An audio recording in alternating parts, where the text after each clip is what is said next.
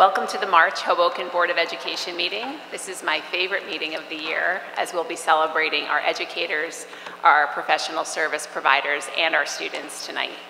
We welcome our students and families, our governors, educators of the year, and our governors, professional service providers of the year. In addition to celebrating the amazing people in our lives, the board will be presented with the administration's initial draft budget. The board will not be voting on the budget tonight. That won't take place until May, but rather voting to adopt the budget. After tonight's meeting, the budget will be then sent to the county for review, and the board will review and understand the makeup of the budget over the next few months. The administration will present the budget at the May 2nd meeting, and the board will vote on the budget at the May 9th board meeting. With that being said, Ms. Good, can you please read the statement of compliance? This meeting is being held in conformity to the Open Public Meetings Act, NJSA 10:4-6. Proper public notice of the meeting was published in the local papers on January 7, 2023. If any board member or member of the public in attendance believes that the meeting is in violation of the Open Public Meetings Act, the Hoboken Board of Education requests that they make a statement at this time. The board wishes to make those in attendance aware that this meeting is being recorded on video and will be broadcast by the board at a later date on CATV Channel 77 and FiOS Channel 46. The full meeting recording will also be made available on board docs, which can be accessed through the district homepage. The Hoboken Board of Education is committed to preserving the decorum of the public process and is mindful that we live in the electronic age of computers, cell phones, and other electronic communication devices. Nevertheless, we respectfully request that all meeting participants kindly silence their electronic devices during the course of the meeting, and if use of the device is necessary, we ask that you please leave the meeting room if you need to conduct personal business. Please rise for the Pledge of Allegiance.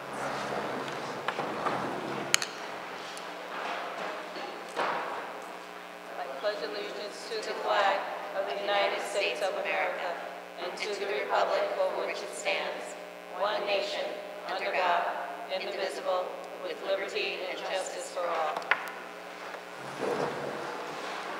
Can we take the roll call, please, Ms. Good? Ms. Catamatori. Here. Ms. Delira. Nope. This is the wrong thing. Oh, wait a minute, this is wrong.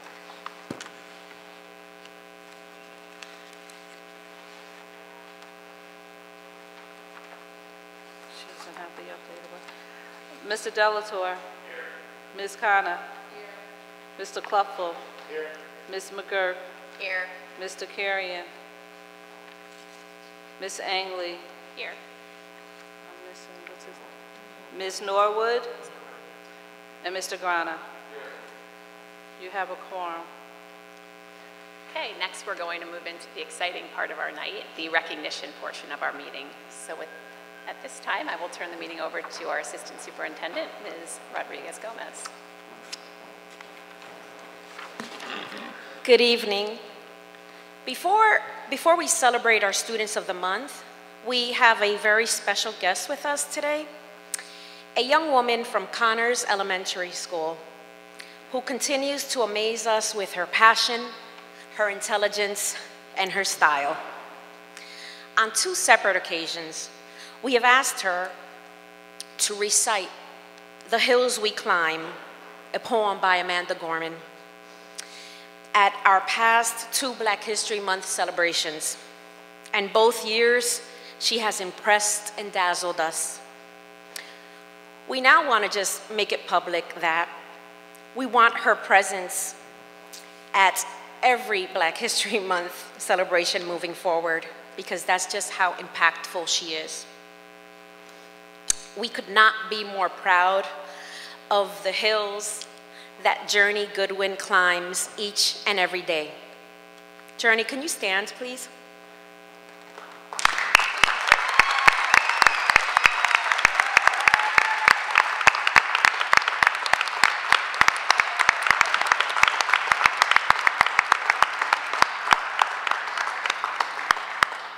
We truly adore her and want to recognize her with her certificate and certainly with a rousing round of applause, please.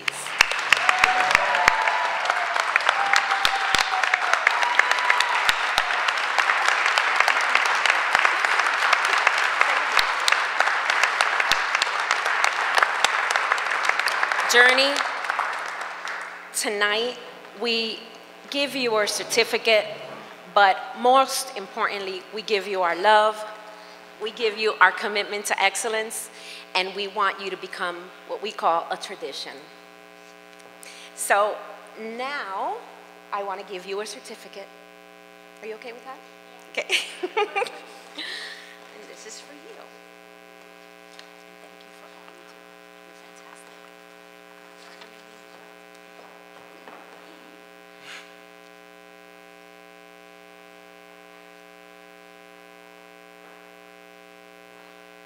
Another round of applause.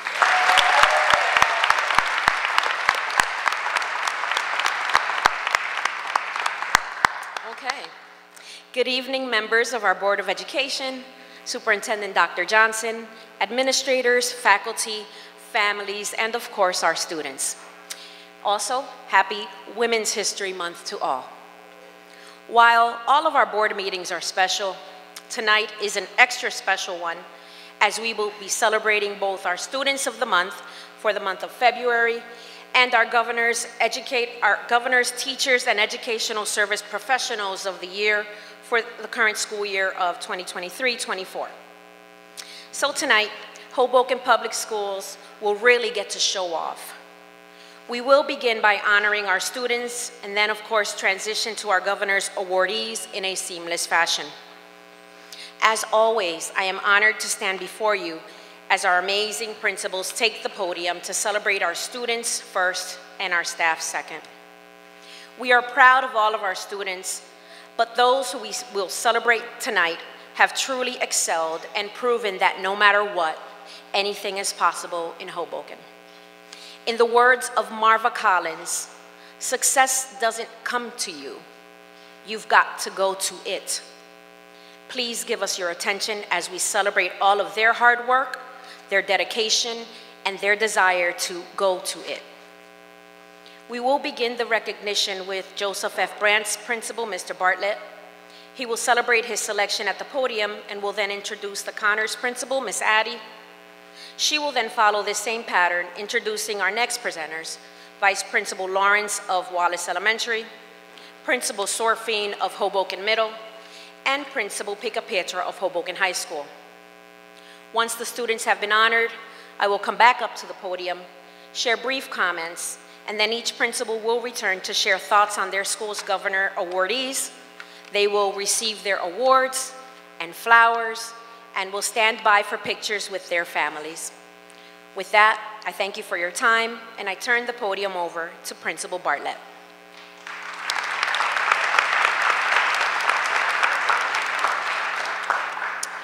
Thank you, Mrs. Rodriguez-Gomez, and good evening, everyone. At this time, I would like to ask Dalia Machuca Juarez to join me at the podium, please.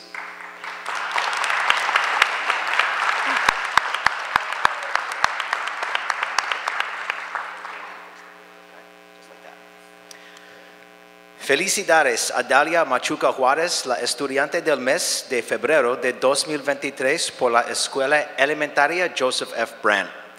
Dalia is a third grade student and was nominated by her homeroom teacher, Mrs. Wag.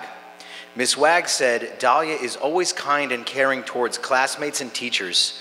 She is always willing to cheer a friend up when they are feeling down or offer a hug when someone needs it. Dalia also always shares her artwork with teachers and shares her toys with the class. She has shown so much progress academically and is a welcome addition to our third grade community.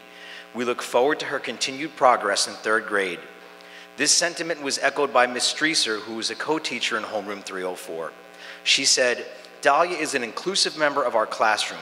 She is friendly towards all students, helpful to both kids and adults, cares strongly for others, and always has a positive attitude. She has also shown so much growth in our classroom as a student. We are so proud to have her as a part of our classroom community.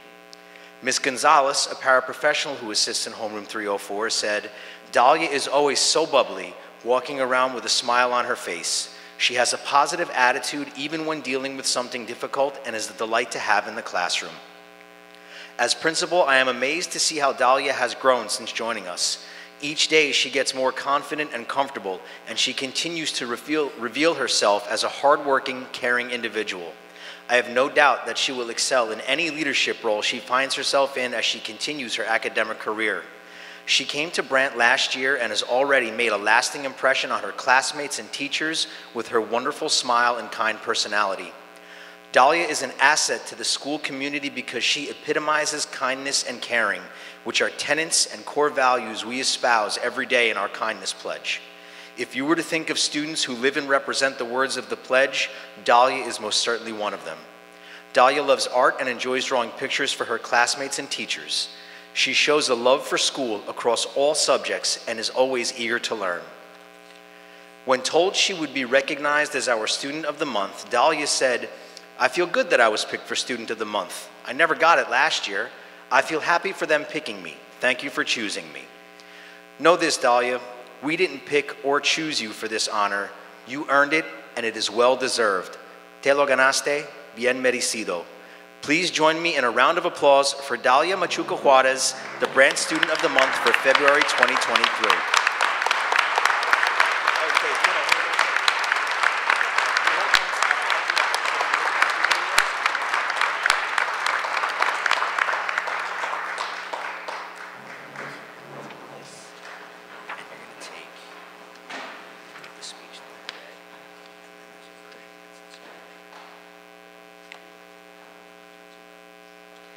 At this time, I'd like to welcome to the podium the Connors Elementary School Principal, Ms. Juliana Addy.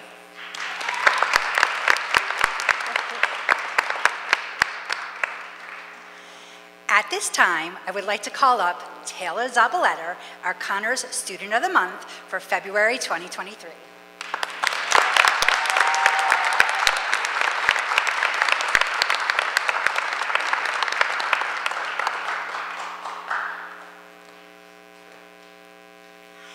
Taylor Zabaleta is a 5th grade student in Miss Lauren Schultes' class.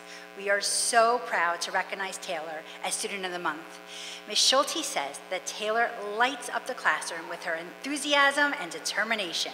She puts her best effort into all of her school assignments and is always ready to participate in class discussions.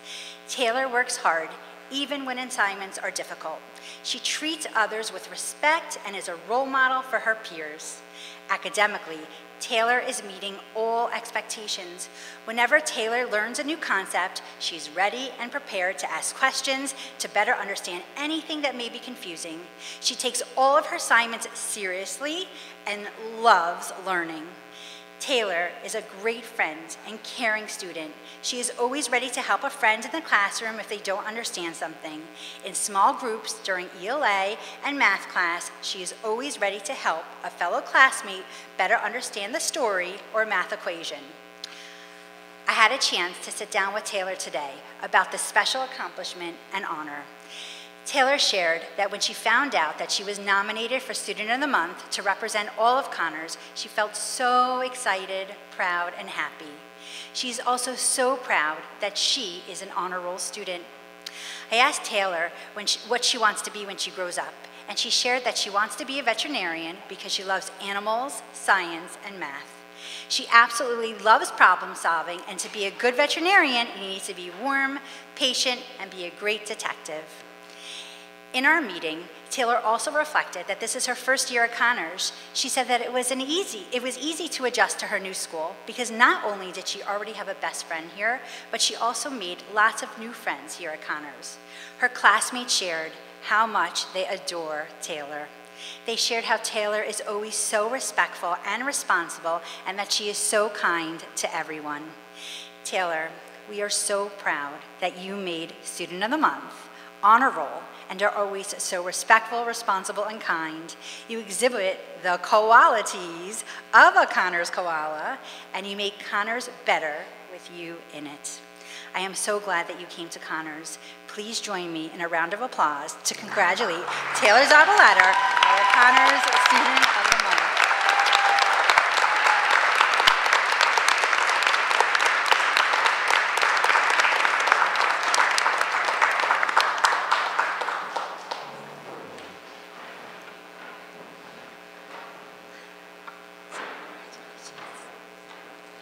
At this time, I'd like to call up Ms. Liz Lawrence, Vice Principal of Wallace Elementary School.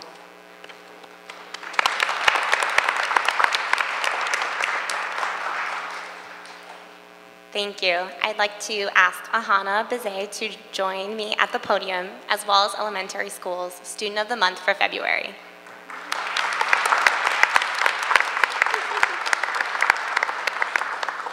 Ahana was nominated by her second grade teacher, Ms. Kabinski, for her relentless effort and her excellent character. Each and every day, Ahana is ready to take on any academic challenge that comes her way. Her diligent work ethic is demonstrated in the quality of her work, and her enthusiasm for learning is contagious. When asked about Ahana, Ms. Kabinski shared, Ahana is an excellent student who always puts her best effort forward and is eager to help her teacher and classmates learn. She listens attentively and applies learning across disciplines. Ahana is truly a pleasure to have in class. Ms. Kabinski is so proud of Ahana for this accomplishment and has no doubt that she will continue to achieve great things throughout the remainder of the school year.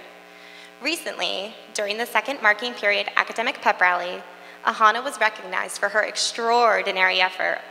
This award epitomizes what it means to be a wildcat and is earned by students who engage in classwork to the best of their ability, persevere when faced with challenges, and embody a growth mindset. Way to roar, Ahana. Whether she's in the classroom or at recess, Ahana consistently strives to encourage others to do their best and feel their best. She's always thinking of ways to include her peers in activities and is a great friend to all. Outside of school, she operates with the same level of character and includes her little sister, Anisha, as she reads, draws, and plays. Although her favorite subject in school is math, Ahana enjoys being creative and would love to be an artist when she grows up. When asked about Ahana and her nomination, it is no surprise that her friends and teachers had nothing but positive things to share. One of her classmates said, "She is really sweet and smart." Another friend said, "Ahana is kind, friendly, and a good friend, so it makes sense." And finally, her CTY teacher, Ms. Ferrara, summed it all up by saying, "Ahana is an absolute delight. It is a true honor to watch her learn and grow through her challenging CTY journey." Please join me in congratulating Ahana, our Wallace School Student of the Month for February.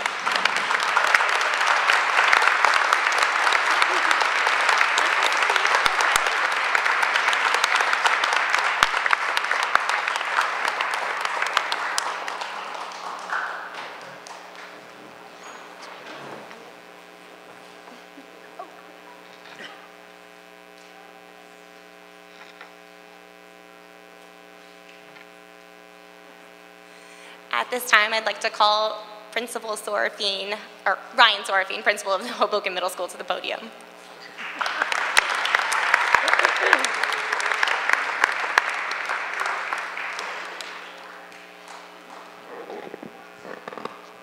Thank you, Ms. Lawrence. Please welcome to the podium Hoboken Middle School's February Student of the Month, Sienna Hyman.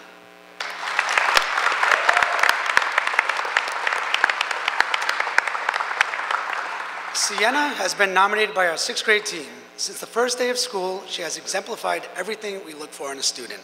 She is kind to her peers, participates in class often, and always puts in maximum effort. Sienna is always willing to share a smile or a kind word and always represents our school with tiger pride. Ms. Bruce shared that Sienna is an asset to her classroom because she is a consistent role model for her peers. Despite her quiet demeanor, she is always willing to participate and help a classmate.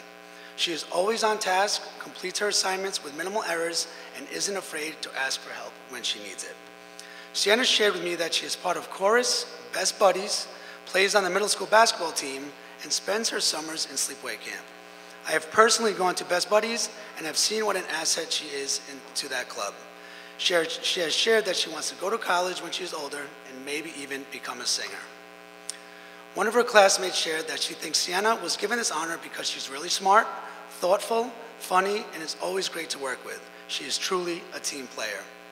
When I asked Sienna how she felt about being chosen as Student of the Month, she shared that she felt very happy and proud because not only was she chosen out of all of the sixth graders, but she was also chosen out of our entire school community. Sienna shared that she is enjoying her first year at Hoboken Middle School. Her favorite part is her teachers and the Tiger Pride assemblies, and she is really looking forward to becoming a seventh grader. I sat down with her big brother Noah, an eighth grader here at HMS, and he shared that he is very proud of her because Sienna works really hard in school and she deserves to be acknowledged. He also shares that she is a great sister and is always nice to him. Is that true? Always. We are so proud of Sienna and eager to see all she accomplishes throughout middle school and beyond. Please join me in congratulating Sienna Hyman, Hoboken Middle School's overall Student of the Month.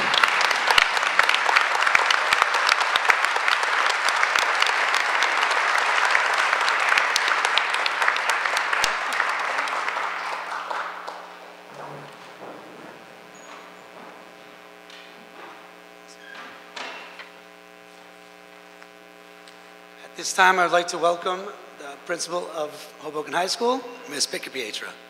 Ms. Spaghetti. Good evening, everyone. At this time, I'd like to welcome to the podium Nate Lerna, our February Student of the Month.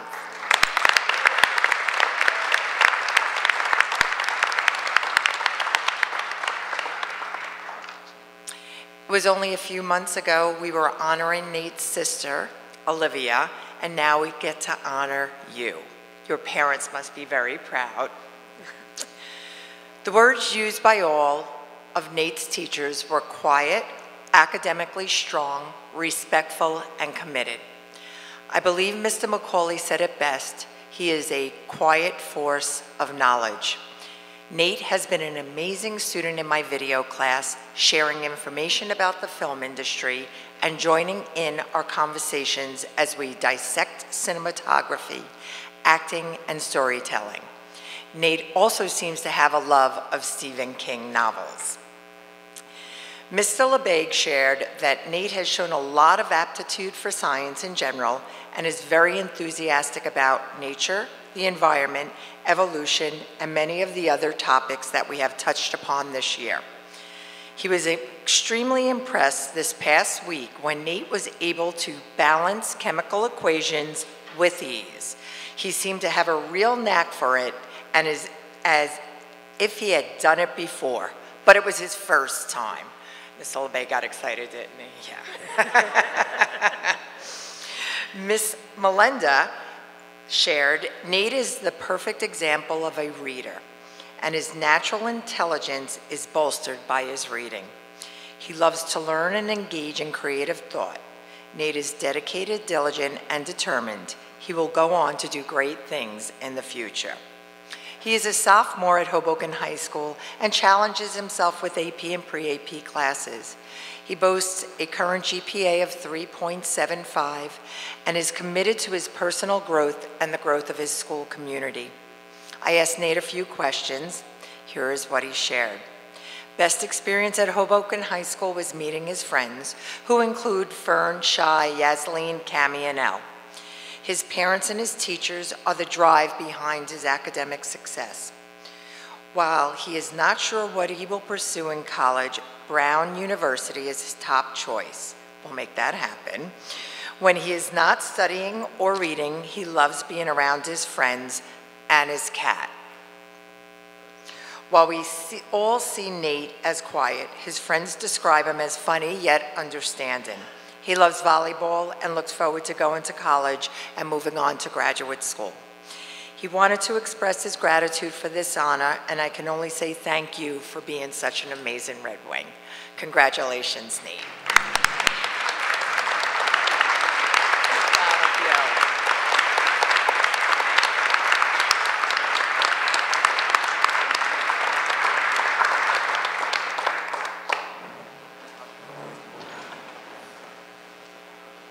Congratulations to all of our students recognized tonight. We can't see what each of your futures hold. And now, before we go to our governor's awards, we would like to call the Hoboken Middle School Student Government Representative, Olivia Dunn.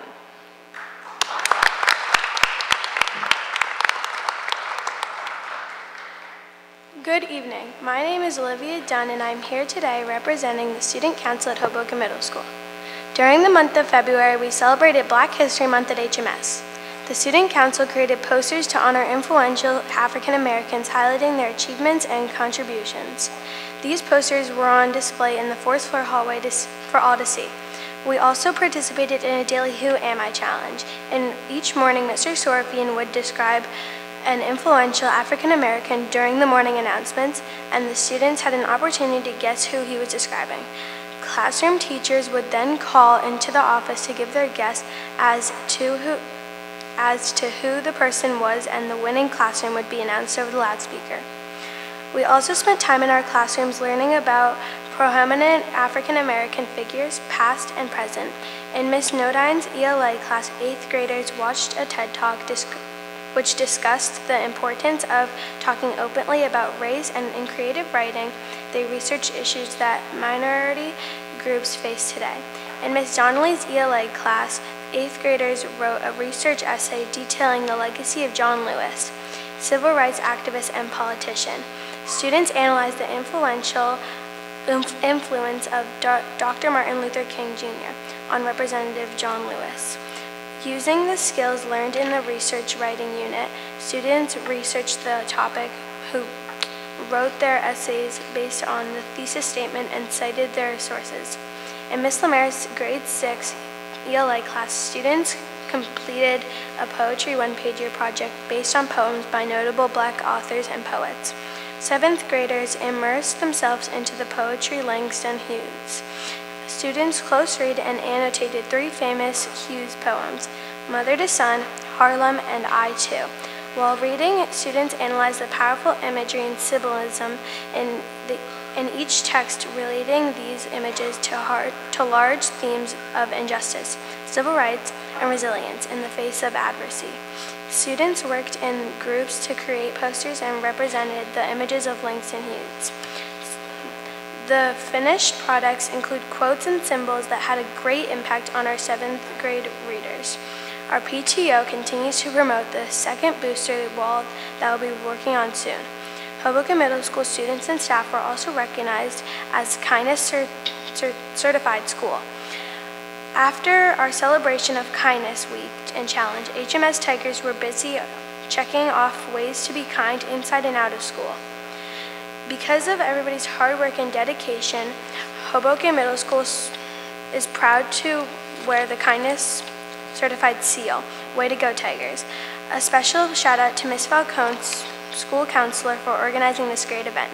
Our HMS theater program put on their production of I Hate Valentine's Day. The show incorporated the different viewpoints and perspectives that students face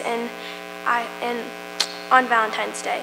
Unlimitedly became a journey to love yourself before loving others. Bravo to all the actors and actresses who showcased their talents and hard work.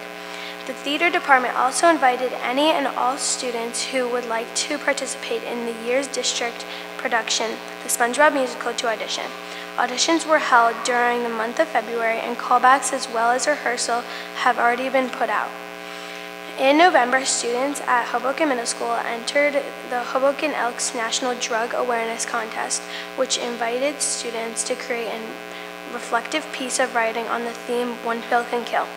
Competing against hundreds of students across Hudson County, we were proud to say that middle school placed first, second, and third amongst hundreds of students, a wonderful, incredible achievement.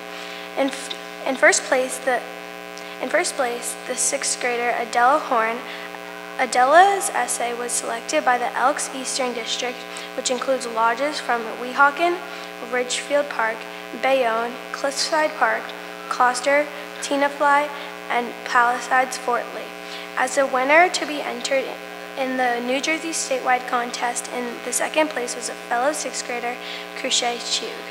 In third place is Elise Pascoul, who is also in 6th grade. The Hoboken Elks awarded each winner with a certified achievement along with a monetary prize. Please take some time to watch each winner read their incredible essay below. A huge thank you to our teachers for leading this writing contest. Also, during the month of February, auditions were held for the Tigers Got Talent, where students and staff were able to showcase their talents to the rest of the schools and community. In conjunction with the Tigers Got Talent Showcase, students at Hoboken Middle School were recognized for their excellent achievement in areas of academics. Hoboken Middle School also celebrated Read Across America on Thursday, March 2nd, 2023. In an effort to engage all students in dedicated reading time, students participated in Drop Everything and Read Dear Time at a scheduled time during the day. The month of February was also filled with excitement in our Passport to Learning clubs. Students in the Hudson River Explorers Institute and Hoboken School Environmental Science Club visited the Liberty State Park Nature Center and Cave and Point. They were greeted by biologists Sarah Jane and Teresa from the NJDEP. The students visited and interacted with expositions at the Nature Center and were treated to present about the Hudson River estuary. The students went to the Cave and Point and protected a natural portion of Liberty State Park. They did a survey of the shoreline and identified many Hudson River species, including sponges, seaweed, mussels, clams, horseshoe crabs, and more. The weather was wonderful, and the students had such a great time. Students in pickleball had an opportunity to take advantage of the good weather we experienced in February and were able to take their practice outside. They worked on their close game interaction and hand-to-eye coordination by playing table tennis. They also held a rally tournament instead of seeing which team could beat the other to obtain by victory points earned. Both teams had to work together to try and see which two teams could volley the ball back and forth without the ball hitting the floor. Chef It Up celebrated Valentine's Day by baking their first ever heart-shaped stuffed ham and cheese puff pastries. Adding to the love in the air, they also made a heart-shaped cinnamon rolls. Later in the month, they also made a chicken ranch or barbecue roll-ups, pierogies, and even brownies. This month in HMS printmaking, students explored an experimental approach to make cententomes after turning the classroom into a dark room once again, preparing for a lot of paper with photosensitive aluminum, and learning about the history of this arcane form of photography, which students experience with different ways of making these prints. This month, students chose to practice top rope or bouldering. They continued to challenge themselves and attempted to climb more difficult walls. The chorus club finished working on our Lion King melody, focusing on our Zulu language pronouns, the Circle of Life, and the King of Pride Rock. We started our Trolls melody, which introduced some harmonic challenges as part of Part 1 and Part 2. Singers must hold their own notes. The songs in the melody include Just Sing, Get Back Up Again, True Colors, Can't Stop the Feeling, Dance, Move Your Feet, and It's Sunshine Day. Our junior thespians participated learning new theater games and conducted student-centered auditions, tips, and tricks in participation for the upcoming auditions for district-wide musical SpongeBob.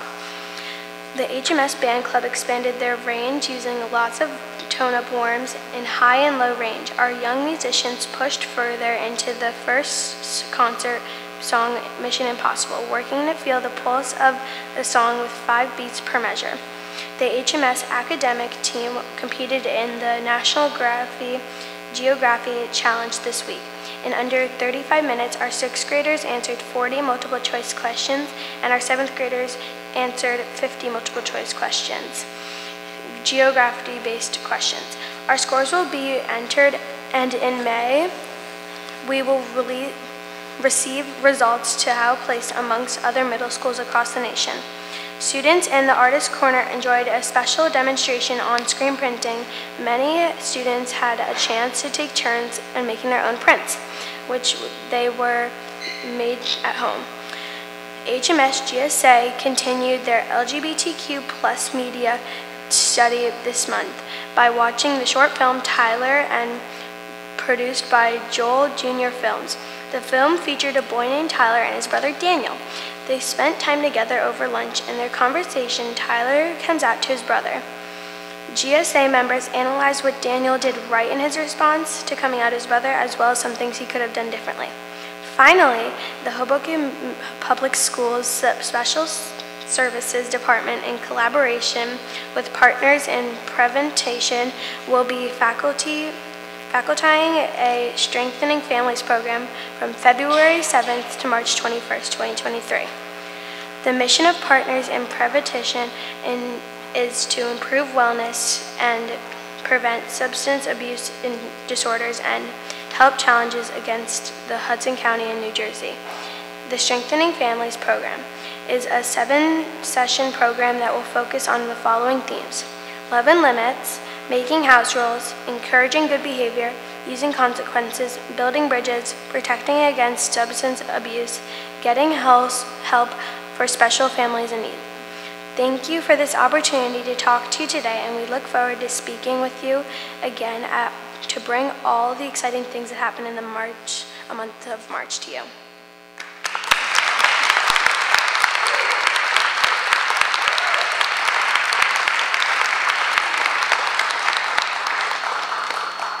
Thank you, Olivia. It's always great to have you here hearing about what is happening at the middle school, and there is certainly a lot happening, so exciting stuff. We look forward to seeing you back in April.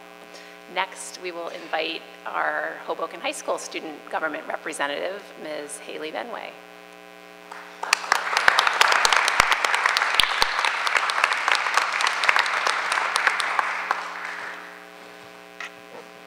Hello, I'm Haley Benway, the Hoboken High School Student Government Junior Council Vice President. It is an honor to speak with you this evening. Before I continue with my address, I would like to honor and mention Ms. Caradonio, who is the Hoboken High School Math Teacher of the Year and just the Teacher of the Year. So would you please join me in applauding her for her great accomplishments?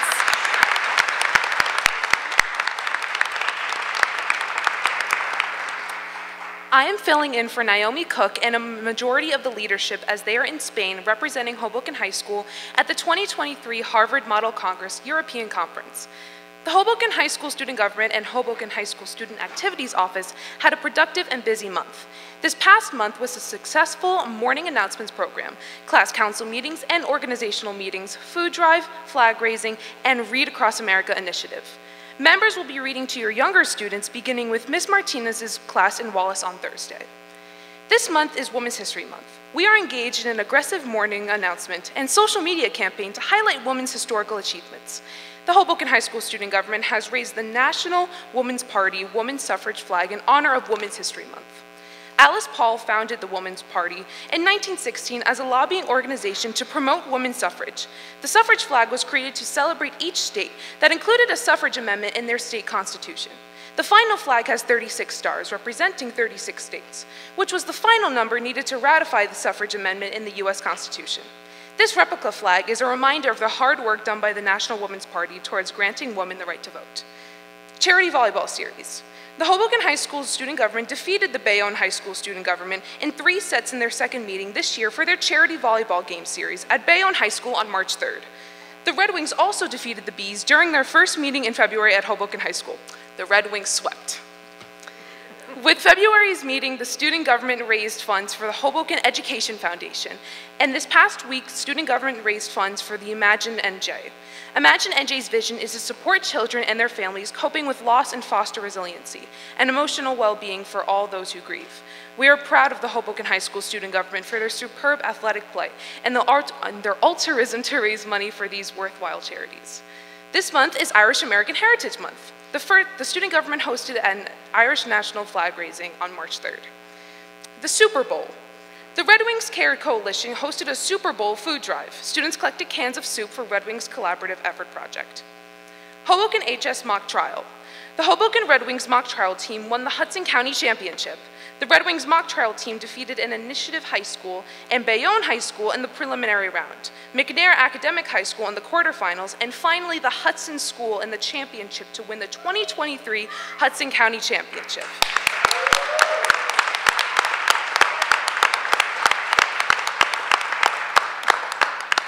These victories were only possible because of the hard work and support of the entire Red Wing Mock Trial team. This is their 3rd Hudson County Championship in the last 4 years. Congratulations, Mr. Huggins and Mr. DiBernardo and the whole mock trial.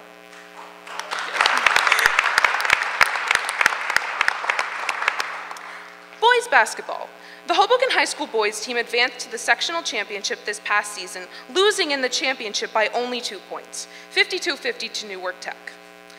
This is a team that battled injuries all seasons and still made it to Group 1 Section 2 finals. Their future is bright for the Red Wings. Hoboken High School's boys basketball 2023 county honors were just released by the Hudson County Interscholastic Athletic League. Congratulations to first team All-County National Division, seniors Jasir Lane and Joel Lopez.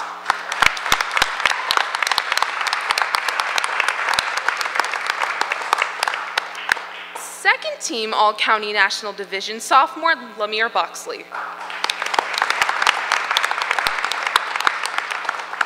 And finally, honorable mention National Division, junior Simon Silberatelli Byman. Safe sitters. This week and last week, Ms. McGreevy and Ms. Pogo ran our Safe Sitter training for 7 students. This program, sponsored by the Student Center, teaches teens how to be safe at home alone while watching siblings or babysitting.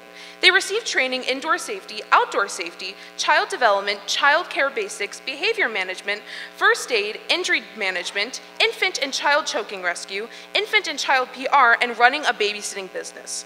We would like to thank the Student Center staff, especially Mr. Keenan Walker, for supporting his valuable training and providing support to the program in so many ways, including the great snacks.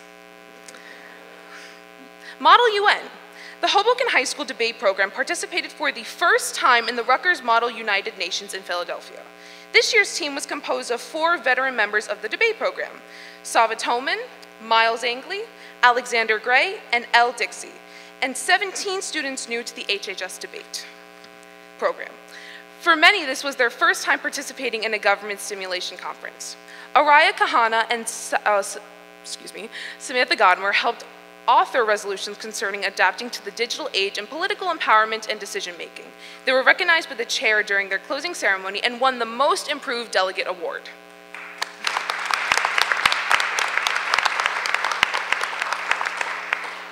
As members of the World Health Organization, Sarah Burns and Louise Dirk sponsored resolutions focused on healthcare worker shortage and combating malaria.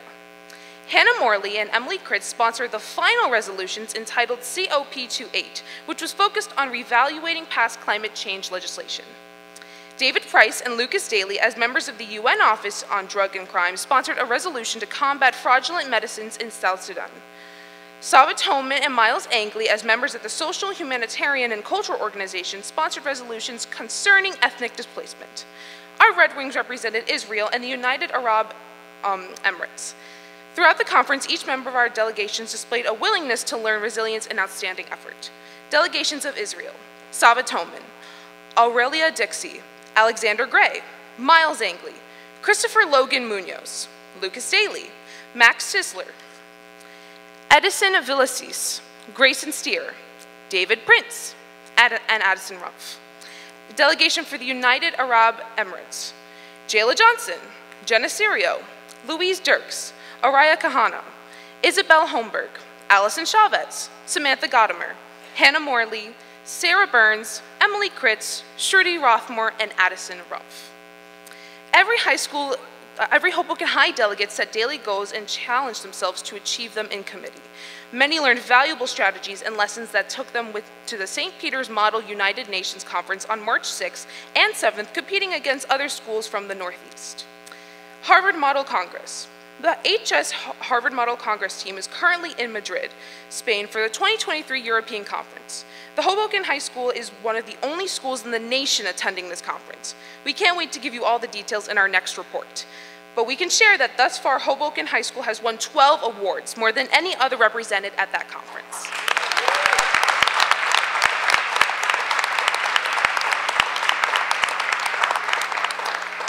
Best Buddies at Hoboken High School. We finalized our buddy matches. The good news is that we have so many participants that we were able to assign 2 peer buddies, neurotypical students to 1 buddy, student with intellectual and development disabilities, or IDD. This month's after-school event was a big success. This month we celebrate Best Buddies Month and Development Disability Awareness Month. All students are encouraged to spend time with one another during or after school. Next month, April, we kick off the Best Buddies Friendship Walk, which will all be held on Sunday, April 23rd at the Bergen County Community College. Our annual Best Buddies fundraiser will be announced. Literary Magazine. Congratulations to Sophie Katz for winning the Literary Magazine Valentine's Day Writing Contest. She submitted a short essay entitled Slimonade Stand. and won a $25 Dunkin' Donuts gift card. The Hoboken Board of Education Theater Department. The department will be hosting a SpongeBob Blue Owl fundraiser on Tuesday, March 28th at 5 p.m. in the Hoboken High School cafeteria. The cost is $10 for students and $15 for adults. Dinner is included. There will be a Disney and Donuts fundraiser on Saturday, April 1st, 2023, 9 a.m. to 12 p.m. at JFK Stadium. The cost of admission is $10. And finally, to round out this report, our monthly luncheon with Hoboken High School administration was held on Monday, March 20th, 2023 at 12:45 p.m. Thank you very much for this opportunity to speak to you, and thank you for always supporting our student government and Hoboken High School. We look forward to seeing you at our events. Go Red Wings!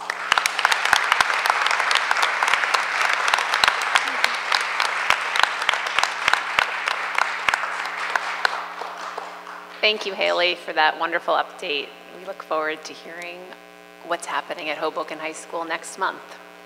Okay, now we will turn the meeting back over to Ms. Rodriguez-Gomez. Thank you. Now we move into our governor's awardees. Our educators are truly at the core of all that we do and all that makes this school district great. To have been nominated by your peers, by students, by families, and members of the community tell us that those being honored here this evening are exceptionally skilled, highly dedicated experts who inspire students of all backgrounds to learn. They are collaborators, partners with colleagues, students, and families with the purpose of building culture of respect and success. They are leaders and innovators in educational activities in school and beyond. We admire them for all that and more. They are rock stars, as they make all of the above seem effortless. Their principals will share testimonials, and no doubt you will be moved. With that being said, I would ask Principal Bartlett to again join me at the podium to celebrate his first awardee of the evening.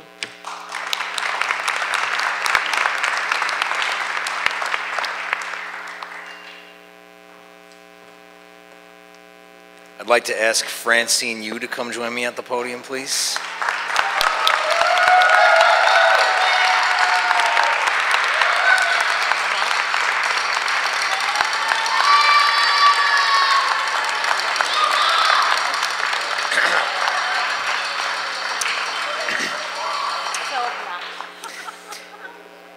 It's fitting that we stand here in March during Women's History Month to honor Francine Yu as our Teacher of the Year. Strong and capable women shine brightly and freely share their talents with tenacity, perseverance, and purpose. Mrs. Yu is such a woman and educator. Her commitment to all children and her ability to bring them face to face with their own potential while embracing and celebrating their differences and what makes them unique embodies what we all envision when we think about who we want teaching our children. Fundamental to bringing students face to face with all they can do is recognizing the individual needs of all learners. Teaching styles from bygone eras where all students are expected to do the same thing in the same way, and anyone who can't fit into that absurd mold is somehow considered incapable of learning, have no place in a forward-thinking, inclusive classroom. Francine is a teacher whose forward-thinking and inclusive methods illustrate the truth that teaching methods of the 20th century belong in the storage room with the old TV VCR combo carts. She's able to meet the needs of children from all different walks of life. She learns everything she can about her students, their academic profile, their social and emotional needs, their interests, their fears, their hopes, their dreams. Francine uses this information to provide individualized instruction for all of the children entrusted to her on a daily basis. She understands that if a student does their best work laying on the carpet or kneeling under their desk, then they should be able to do that without a second thought. As much as Francine makes all learners comfortable, she makes all people comfortable.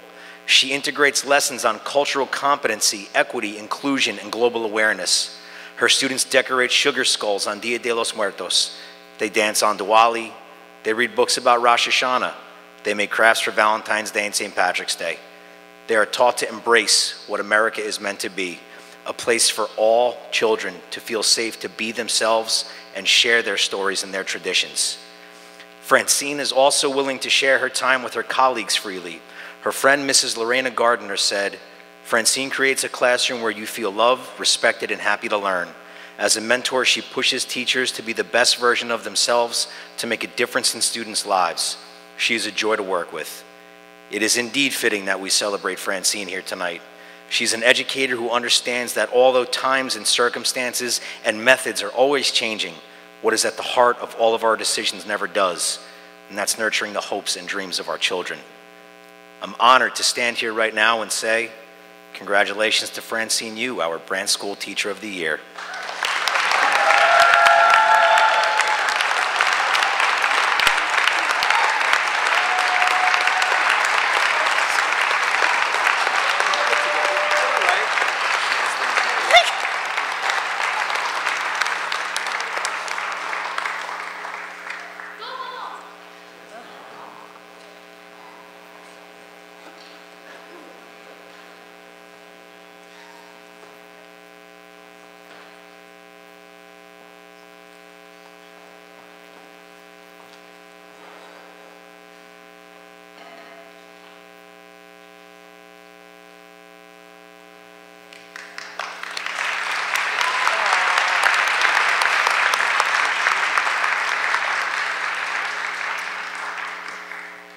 And at this time, I'd like to ask Mr. Michael Caniglia to come join me at the podium.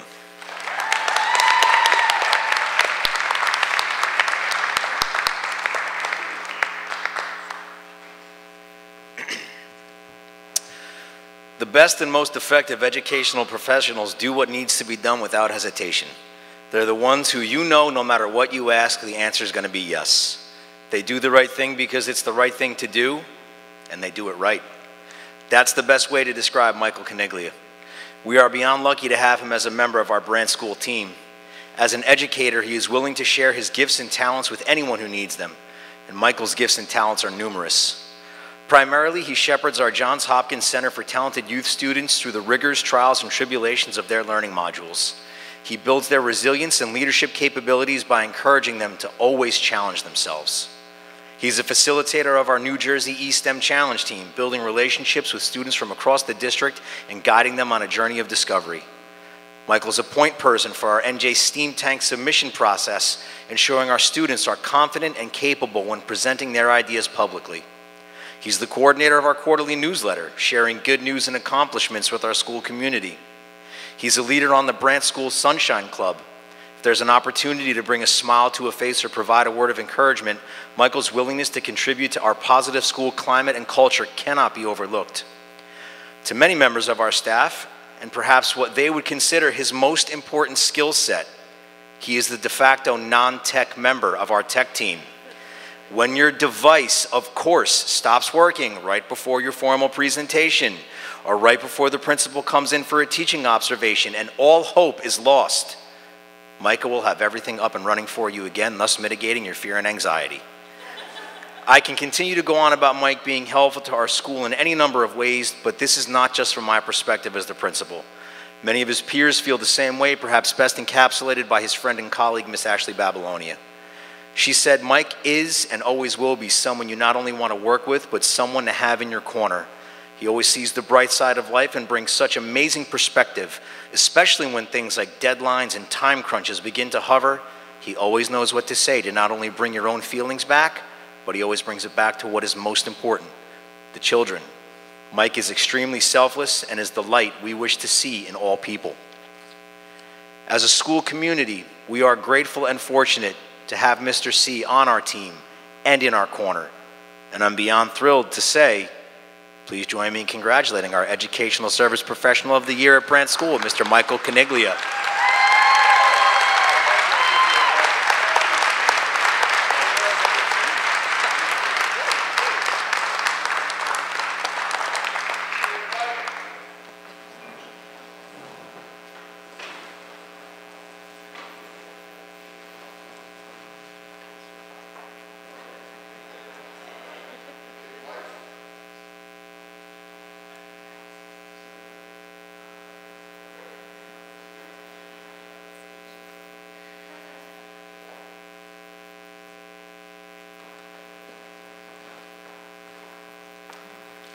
At this time, I'd like to welcome back to the podium the Connors Elementary School Principal, Mrs. Juliana Addy.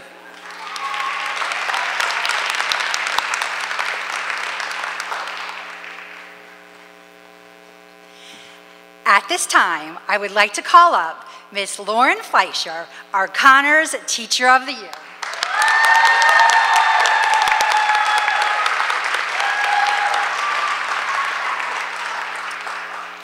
I am honored to present Miss Lauren Fleischer as the recipient of the Teacher of the Year for T.G. Connors Elementary School. Miss Fleischer is an incredible kindergarten teacher on so many levels. When I think of Miss Fleischer, I think of her love for children and love of learning. She has the warmest nature and is so approachable by children, faculty, and parents, day in and day out, during school hours and in her evenings, and sometimes even in the middle of the night when she's up worrying about something. Miss Fleischer always has her students in mind. It takes a big heart to shape little minds, and the joy, passion, and care that Miss Fleischer puts into teaching every lesson is incredibly admirable. Her kindergarten classroom is one of the happiest rooms at Connors. The memories that she is creating for her students will last a lifetime. As parents of 4 kids of my own, at the end of the day, I want my kids to be happy at school, have friends, be kind to others, learn a ton, and have fun while learning it. Miss Fleischer creates that magical kindergarten experience that we all want for our children.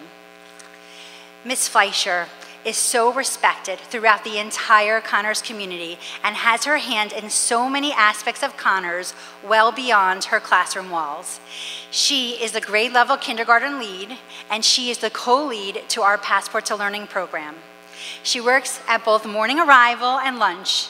Daily, she can be seen greeting every student by name in the morning and having fun playing tag at recess with our students on the playground. Miss Fleischer also brings so much joy to our faculty, leading our Sunshine Club and School Spirit Club. Miss Creary shared that Miss Fleischer has taught her resilience and perseverance. Miss Massara shared that she's vivacious and outgoing, and her positive energy rubs off on everyone around her. When walking into Miss Fleischer's classroom, you can see her students' eyes glued to her every move. She radiates warmth and care and is truly a superstar teacher. I'm so incredibly proud of her and know that her students are going to look back on their kindergarten year with such fond memories of the magical kindergarten experience that Miss Fleischer created for them. Congratulations, Miss Fleischer. You are so deserving of this award.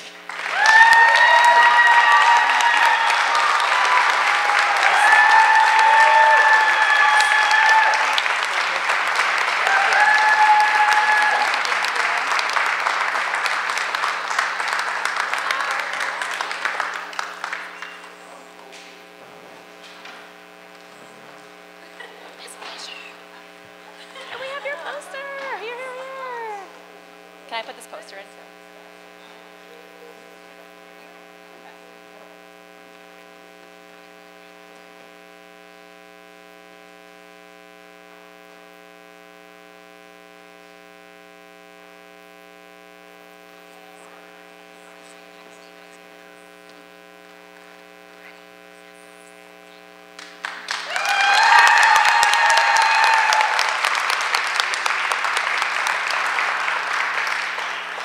At this time, I would like to call up Ms. Latika Board, our Educational Services Professional of the Year.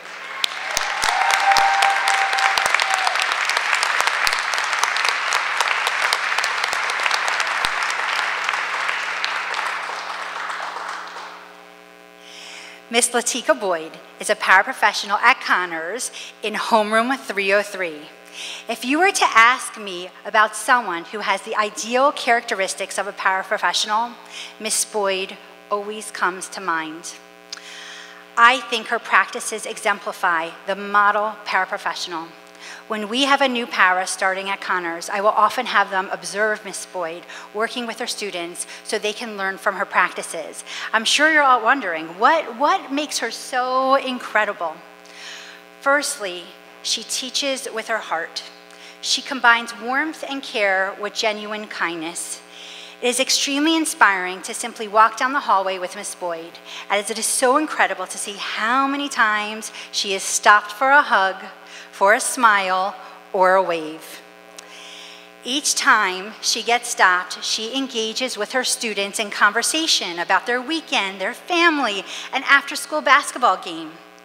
She will often brighten someone's day with a joke. Not only does she teach with her heart, she also teaches the importance of having a good heart. Students look to her for guidance, for support and light. Without hesitation, she responds with love and advice and teaches them that they can conquer any obstacle. On top of her genuine warmth for our students, she has high expectations for learning and accountability for greatness. There is never an excuse for not meeting your goals. Miss Boyd will never accept, "I can't." Instead, she says, "You can. I'll show you how. You can do it." And then provides her students with the tools necessary to help them succeed. And then Miss Boyd is always the first to celebrate you. In Miss Arciero's class family, the kids always joke that when a student accomplishes something big or little, the first person they run to is Miss Boyd to show them what they have done. She keeps the bar high, and because she is so admired with so much respect, students and peers around her rise to the occasion to make her proud. Miss Boyd, we are so incredibly proud that you are a member of our Koala family. The impact that you have is immeasurable and will last a lifetime. Congratulations.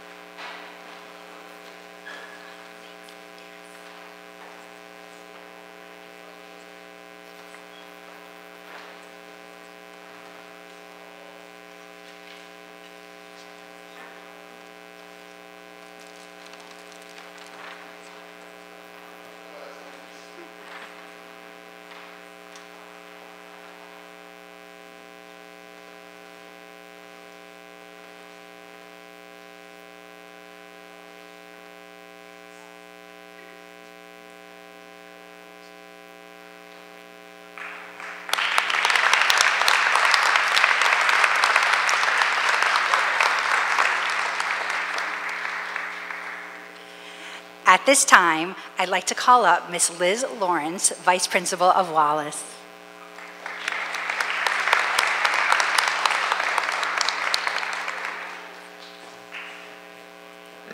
Thank you.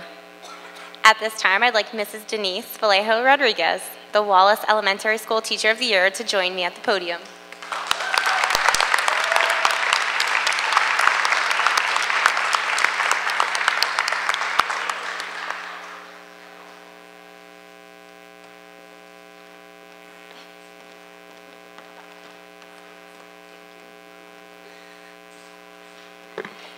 Mrs. Denise Vallejo Rodriguez is truly an exceptionally skilled and dedicated educator. On a daily basis, through her role as Wallace's reading specialist, Mrs. Vallejo Rodriguez inspires and challenges her students to reach their fullest potential by providing a stimulating classroom environment that fosters self-confidence, independence, respect for others, and embraces a natural curiosity for learning. She engages her classes through a multisensory approach to teaching reading and integrates high-level academic conversations that push critical thinking skills and bring literacy to life. Denise works extremely hard to ensure learning is student-focused by understanding the science of reading and crafting each lesson to explicitly address students' needs. She is prepared every second of every day, and every minute of instructional time is utilized. Mrs. Vallejo Rodriguez has not only inspired countless students and changed numerous lives through her engaging instruction, but also plays an active role in our school community through her leadership. As a teacher leader, she has facilitated professional development for staff and provided literacy coaching and support to both new and seasoned teachers. Denise displays professionalism in all she does and has the respect and admiration of our community. Mrs. Vallejo Rodriguez is also an integral member of our INRS team, where she facilitates collaborative relationships with colleagues, students, and families to create a school culture of success. She operates on her belief that family partnership is critical to a student's success and creates action plans that best support students' academic, emotional, and social growth. Without a doubt, Mrs. Vallejo Rodriguez deserves this recognition.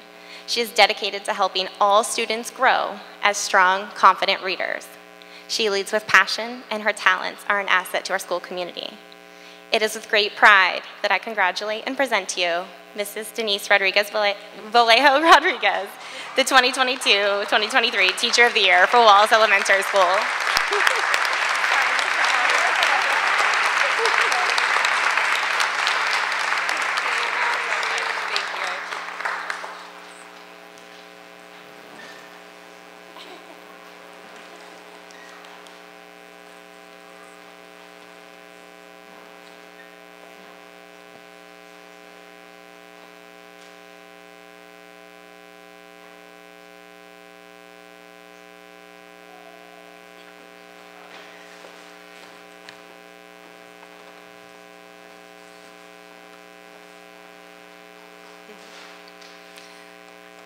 I am also honored to be here tonight to celebrate Mrs. Tricia Jose, the Wallace Elementary School Educational Service Professional of the Year.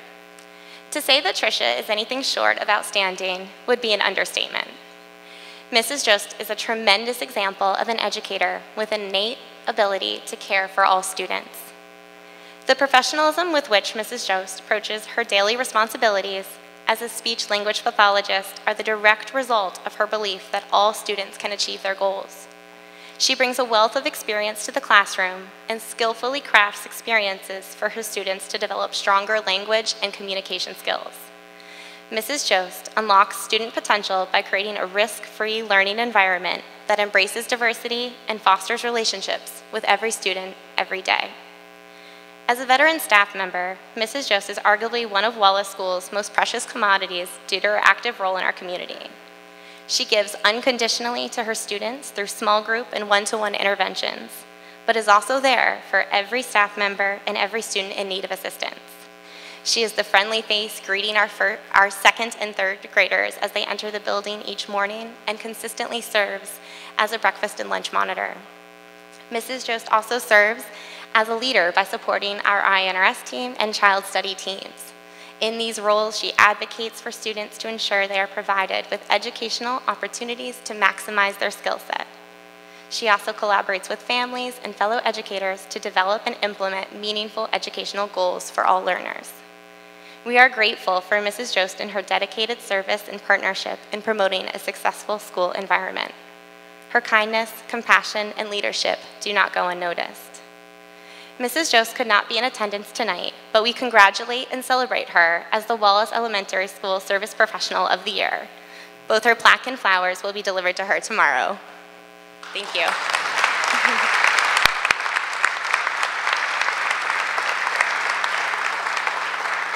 At this time, I'd like to turn the podium over once again to Mr. Ryan Sorfing, Principal of Hoboken Middle School.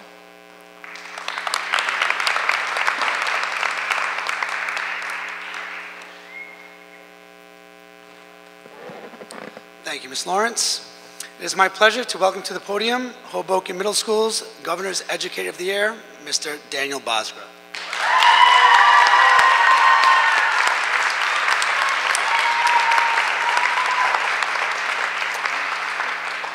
Mr. Bosgra is so deserving of this award. Not only is he an exceptionally skilled educator and instrumental member of our team, he is also one of the most patient, compassionate, and dedicated professionals I have worked with during my time in Hoboken.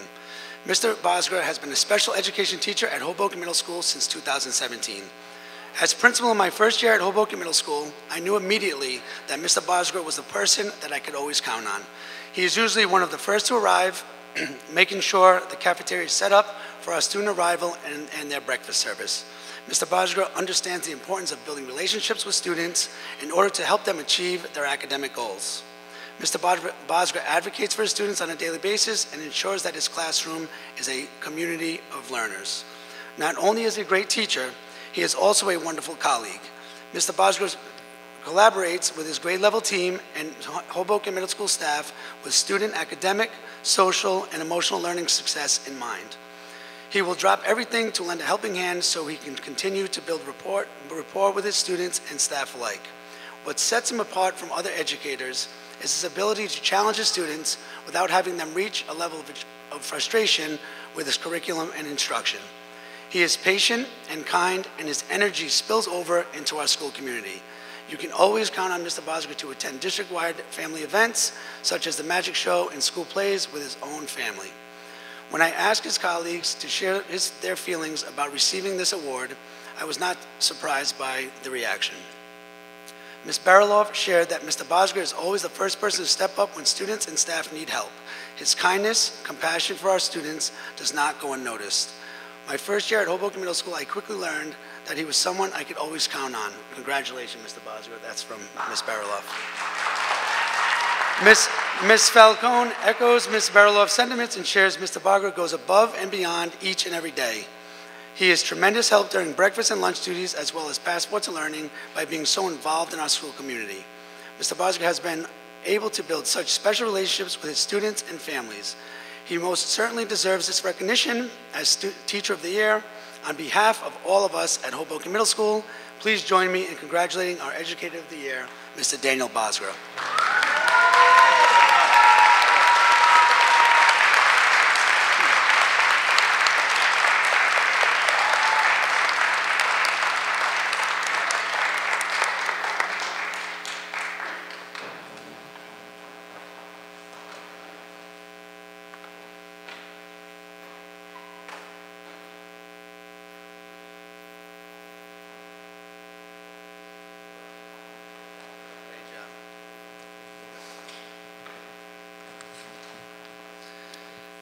Next, I would like to welcome to the podium Hoboken Middle School's Governor's Educational Service Professional of the Year, Ms. Argenis Gutierrez.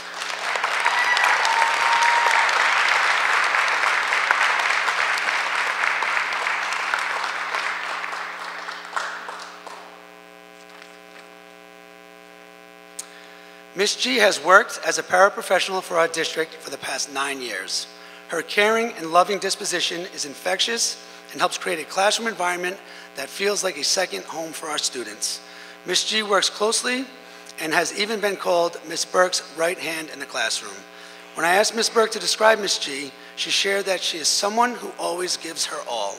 She has an instinct to read the room, assess the behaviors, and make quick decisions. Ms. G is someone who goes above and beyond for each and every student and teacher in the classroom and will never turn down an opportunity to help or support anyone she loves because she has the biggest heart and truly cares. Ms. Burke proudly states that Ms. G completes our school family. When I sat with Ms. G and asked her how she felt about being chosen as Education Specialist of the Year, she humbly shared that it felt very rewarding because she puts her heart and soul into her role, and that after 9 years, all the pieces of the puzzle fit together to showcase her effort. Not only does she work hard to support our students, she is eager to learn, embrace new strategies, and helps come up with solutions to classroom problems. When her students were asked to describe Ms. G, the room quickly filled with smiles. Ms. G's students were anxious to share their thoughts. Angelina shared, "She is the best, so wonderful, caring, and kind. She makes my day." Anthony shared that Ms. G helps him with school. "She helps me learn and be better every day, and I love her." Amari wants everyone to know that she rocks. She is a great teacher and an even better DJ. 2 thumbs up from Amari. Quick story, back in December, I noticed Ms. G walking down 4th Street with a fully assembled Christmas tree. It was a scene out of The Grinch Who Stole Christmas. I asked Ms. G what she was doing. She smiled and said, "We were decorating for the holidays." I asked, "Where did you get the tree?" She laughed and said, "From my living room." This was truly heartwarming and a true testament to Ms. G's selflessness and love for her students. We are so lucky to have Ms. G as she brightens our halls each and every day. Ms. G shared with me that she recently got accepted to NJCU, where she plans to further her career in education and aspires to be a teacher. I am confident that she will excel in her studies and hope that Ms. G remains in our district for years to come. Please join me in celebrating Hoboken Middle School's Educational Service Professional of the Year, Ms. Argenis Gutierrez.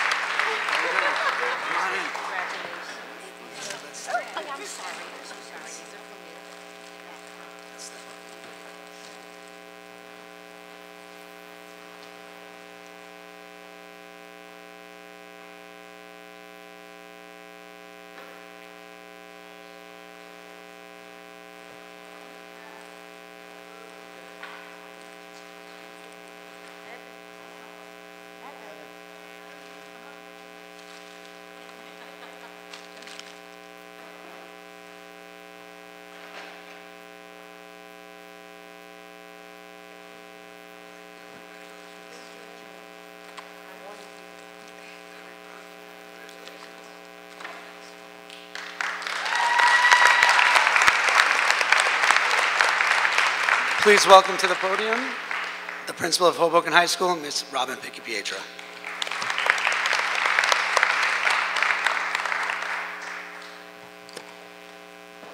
While we might be last, we're certainly not least. Please join me in welcoming Ms. Caradonio to the podium, our Governor's Educator of the Year.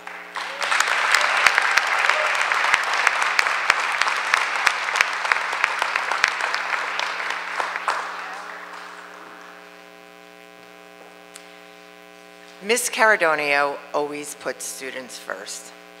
She has been a member of my special education department at Hoboken High School for over 10 years. She is dual certified and holds a high school math certification as well, which is gold to any principal. Christine is skilled and a dedicated professional. She prepares lessons that are relevant and rigorous.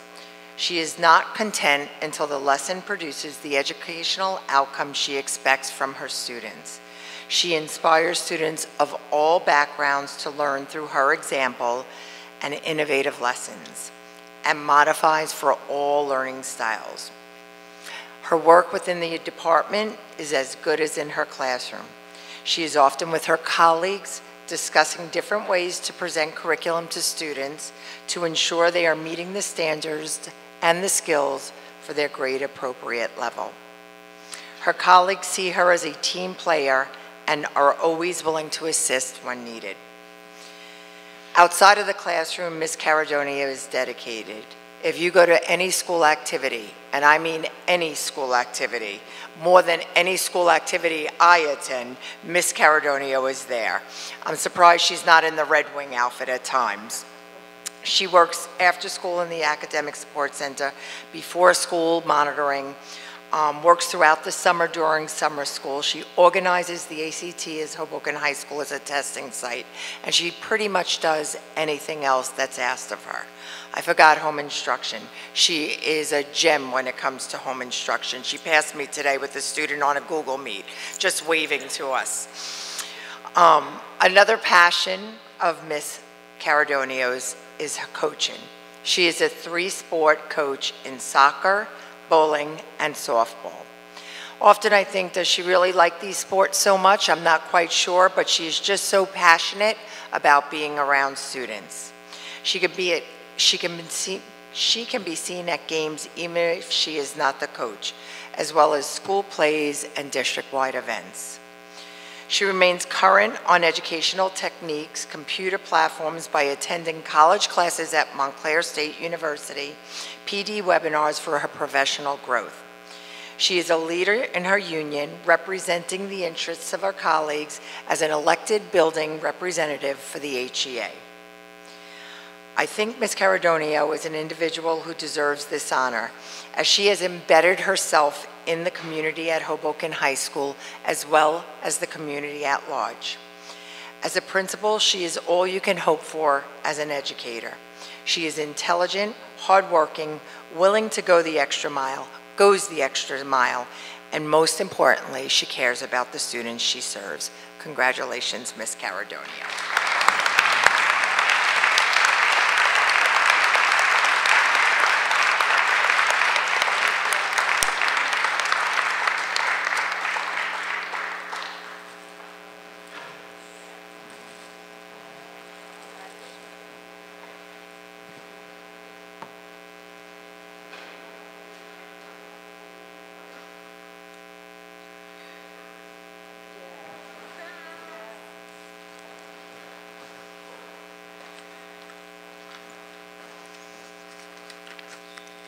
Next, I'd like to welcome Ms. Gina Matera, our Educational Service Provider of the Year at Hoboken High School.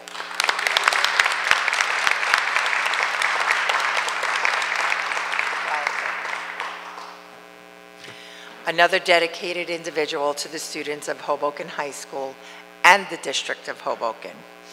She serves as our Student Assistant Counselor and HIB Coordinator for the district. I think everyone would agree she serves all students. Ms. Matera is an integral part of our high school team. She has a great rapport with our students and provides them with the necessary support they need and when they need it most. But she not only serves the students, she serves the families as well. If you were ever in a meeting with Miss Matera, it is truly amazing to watch her in action. She knows law, she knows the supports, and she can work with families like no other individual that I know. She has the ability to put students at ease and help them cope with the stress of both school and outside of school. Her techniques are brilliant, and she treats students with respect, but demands respect in return. One of my favorite lines is, "Look at me, the truth is in your eyes." She always does that. And she ends every meeting with a simple question: do you feel you were handled respectfully? And the answer is always yes. As an active participant of the Municipal Alliance, she maintains the Hoboken Public Schools Prevention Grant funding. She has ensured ways to utilize funding to best provide students with prevention and leadership programs, such as Partners in Prevention and Lindsay Meyer Teen Summer Camp. In addition, she coordinated funds from the Municipal Alliance for grade-level social and emotional learning and character education assemblies, and the Teen Action Task Force, as well as the New Jersey Teen Summit. Ms. Matera is passionate about Purple Ribbon and Red Ribbon Week, as she is extremely passionate about ensuring that we have a climate and a culture that respects all students. How Hoboken High School runs daily is extremely important to all of us, and Ms. Matera does her part in making sure we are known for only powerful and great things. She sits on so many committees throughout the state and county, and most recently has won the following awards: 2021 Governor's Council on Alcoholism and Drug Abuse Hudson County Volunteer of the Year Award, and the 2019 Hudson County Municipal Alliance Volunteer of the Year Award. We are honored to add another one to your collection as the Governor's Educational Service Provider of the Year. Congratulations, Ms. Matera.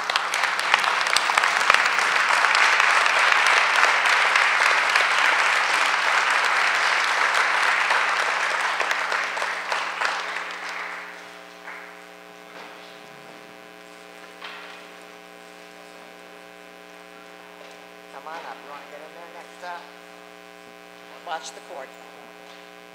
Okay. She sees it.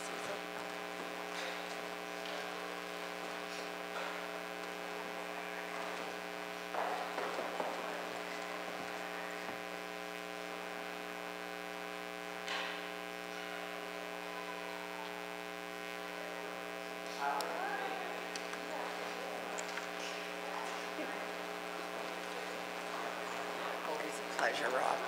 All right. Congratulations to our educators and professional service providers recognized tonight. The students,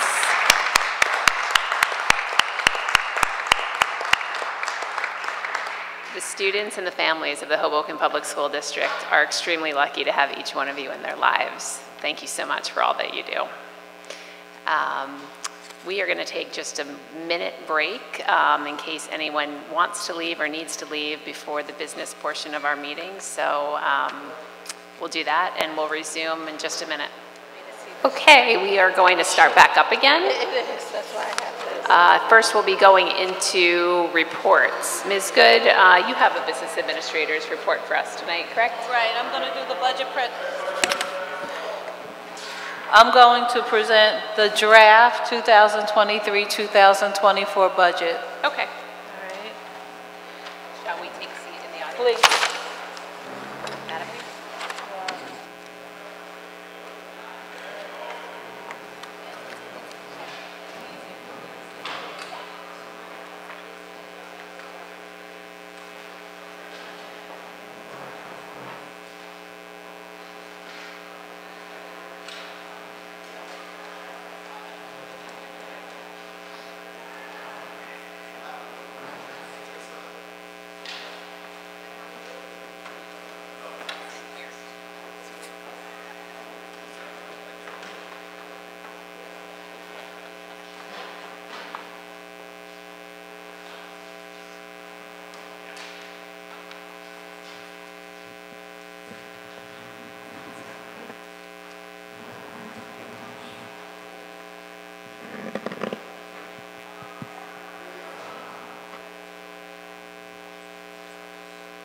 No, oh, that's me doing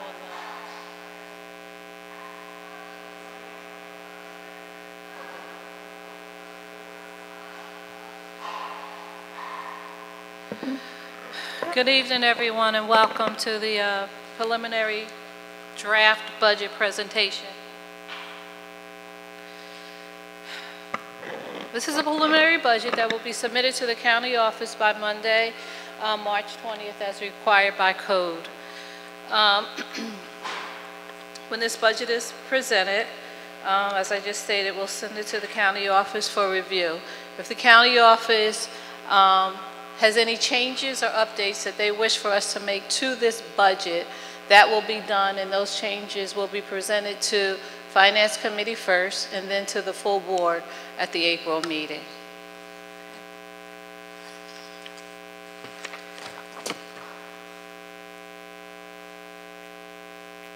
These are the district highlights.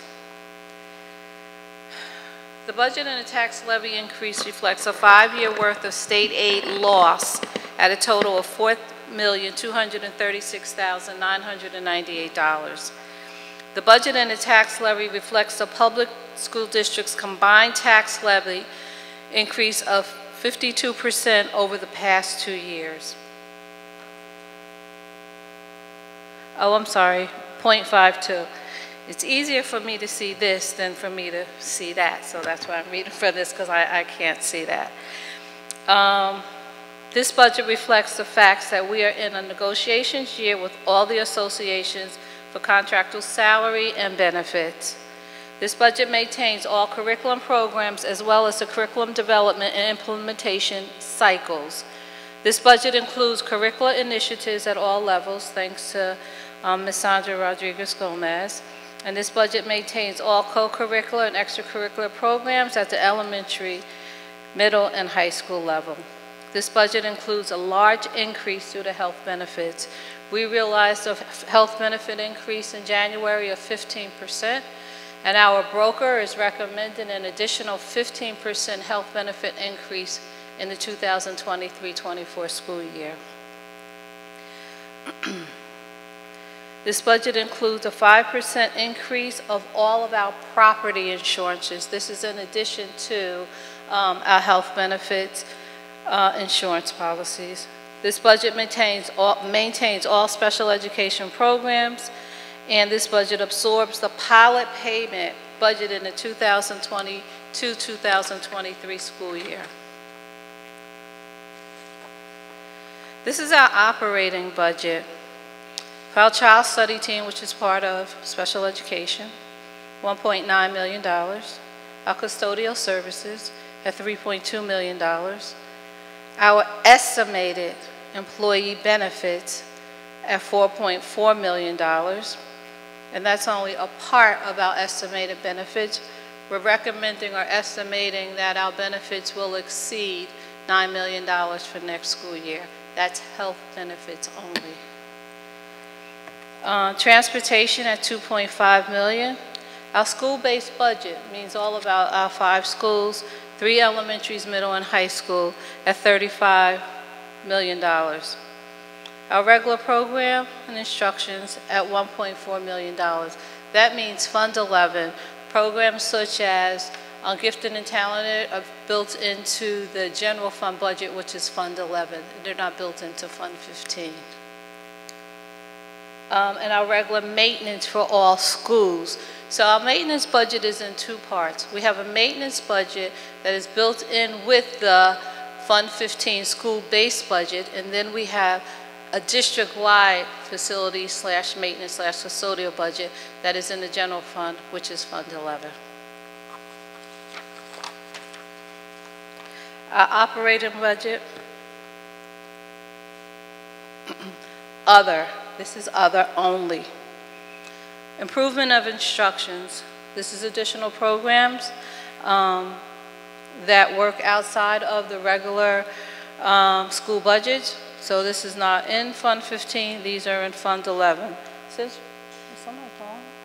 Central Service and Administration, which means Dr. Johnson's office as well as the business office is $680,992. Our technology department is $931,473. OT, PT, and related services, which are contracted services for special education students, is $1,015,494. Okay, so technology is broken up in two parts. You have technology, which is in Fund 11, and a program code of 252.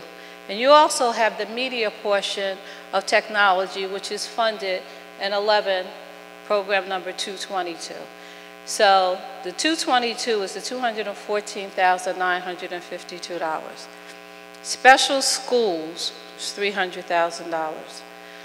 Equipment, which this is equipment that will be utilized in the schools, such as Promethean boards, any laptops and or computers. This does not include iPads and or Chromebooks, and that's $165,000. Food service, $250,000. This $250,000 represents the deficit that we currently have for our in our food service department. This is by way of a shortfall from our students who have unpaid lunch balances. So we are responsible for covering the shortfall, so our budget doesn't show a deficit at the end of the school year. Summer school is broken out in two parts. The instruction, and this is an estimate of $158,785.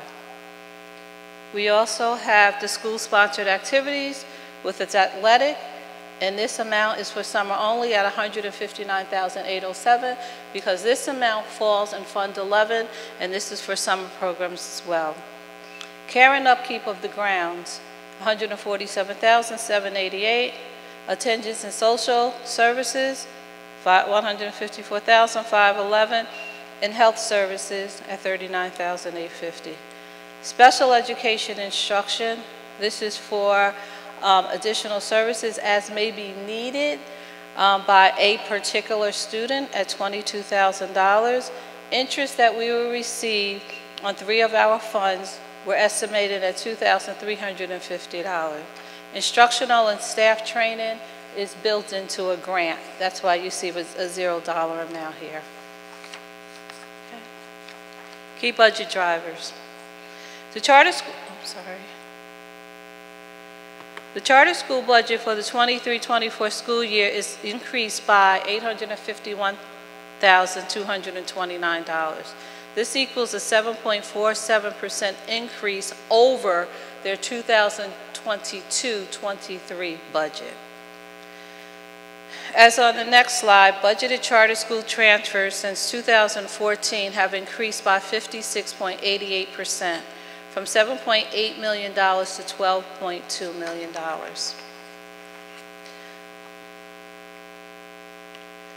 This is a chart representing the charter school increases from 2014 to the proposed budget for 2024.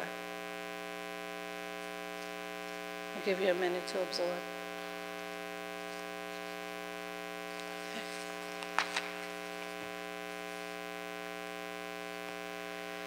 Key budget drivers.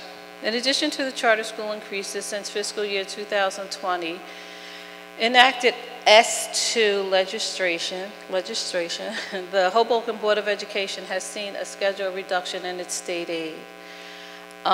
This lists the aid increase and decrease by tax levy for the charter school and for the district.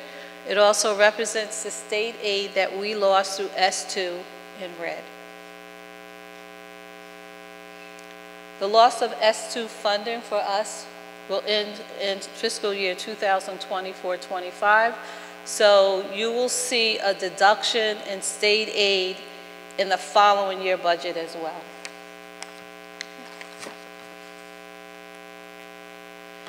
This represents our full budget. Our full general fund budget include Fund 11 and Fund 15, which is known as the school-based budget. Our local tax levy for 23-24 is $59,940,000, $2.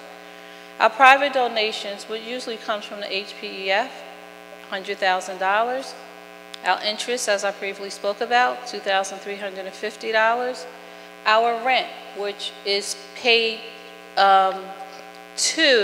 it comes from the state to us, and we pay it for the Jubilee Center, is $1.5 million. Our miscellaneous revenue is $65,000. Our pilot payment, which I needed to build into this budget, at $1 million. Our state aid, which is a loss in state aid, this number represents the amount that we will receive from the state, which is a drop from this current year at $7,394,850. Excuse me, $52. Our federal aid, which is restricted, is $215,704. Our budgeted fund balance. So, what is a budgeted fund balance? A budgeted fund balance is money that the auditors realize at the end of fiscal year 2022 that we didn't spend, plus we froze spending January 1, and this is additional monies that we expect to save in this year's budget. So for fiscal year June 2022, we're realizing a little over $1 million saved by way of the audit, which will be released at the end of this week. And then the additional money is the money we're expecting to have left over in this budget year.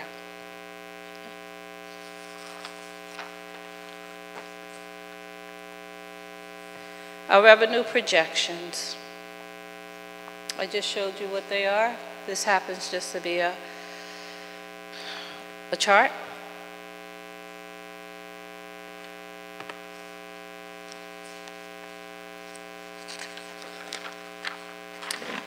And if you have any questions, it would be a little simpler for you to just shoot me an email, and I will do a Q&A for all the questions I receive by way of email. Thank you.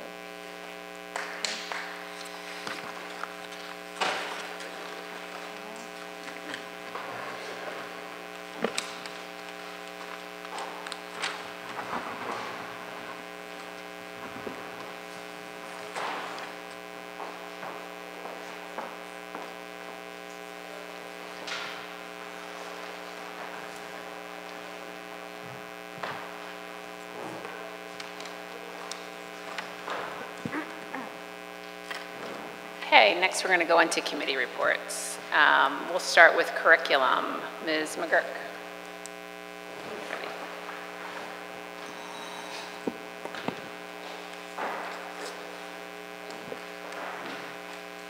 Good evening. Oh, a little loud. First, I'd like to start off by congratulating all of our educators, service professionals, and students who were recognized this evening. We are so proud of you. The Curriculum Committee met virtually on Thursday, March 9th, 2023. In attendance were Superintendent Dr. Johnson, Assistant Superintendent Rodriguez Gomez, Ms. Catamatori, Mr. Delator, Mr. Grania, and myself. There are 7 items on this evening's agenda, and we recommend all for board approval. The first is the approval of our preschool operating plan for the 2023-2024 school year. Items 8.02 and 8.03 are the approval of grant submissions. The first is a NJDOE Community Development Block Grant that, if the submission is successful, will help to fund LEAP summer camp attendance for students receiving free and reduced lunch. The second submission is for the NJDOE Climate Education Awareness Grant that would fund locally focused climate awareness initiatives that design, demonstrate, and/or deploy climate awareness education curricula, activities, practices, or strategies based on the New Jersey Student Learning Standards. Items 8.04 and 8.05 are approvals of agreements and partnerships with local universities, Montclair State and Fairleigh Dickinson University. The partnership with Montclair State University will deliver an educational leadership program and a bilingual bicultural certification program to professional educators from Hoboken and neighboring districts. The agreement with Fairleigh Dickinson University will be a collaboration on implementing the 2020 Computer Science Student Learning Standards. Last but not least on the agenda is the approval of assemblies and presentations and field trips. Of note, the Rocking Red Wings will be traveling to Manchester Township in May for a band and chorus competition, and the Hispanic Honor Society and Hispanic Culture Club will be doing a team building activity at Camelback and Hershey Park.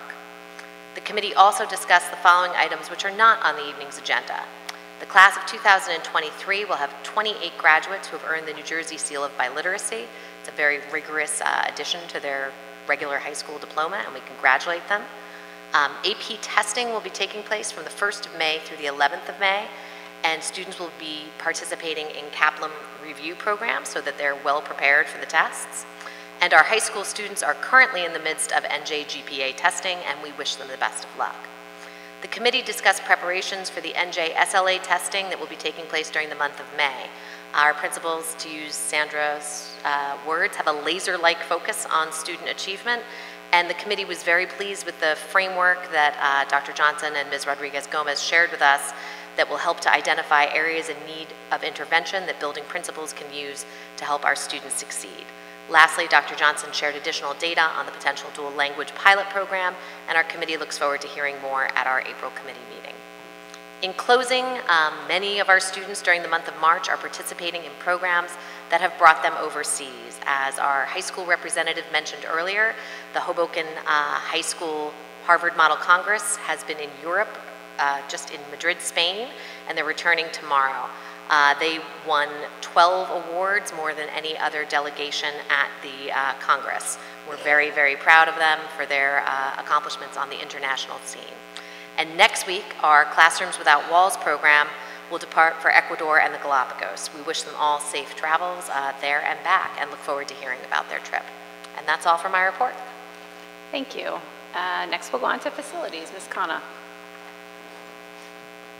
Hello. Good evening. The Facilities Committee met on Friday, March 10th at 11:30 a.m. In attendance were Mr. Callaghy, Dr. Johnson, Ms. Kadamatori, Ms. Norwood, Mr. Klupfeld, and myself. There are 2 agenda items for facilities this month, and we recommend both for board approval. 12.01 is the fire and safety drill for February, and 12.02 is the facilities use request form from Hoboken Catholic Academy, who wishes to utilize our football stadium for their field day, May 19, from 8 a.m. to 12 p.m. And I would also like to congratulate all our students and our fabulous teachers for their recognitions. Thank you. Thank you. Finance, Mr. Klupfeld.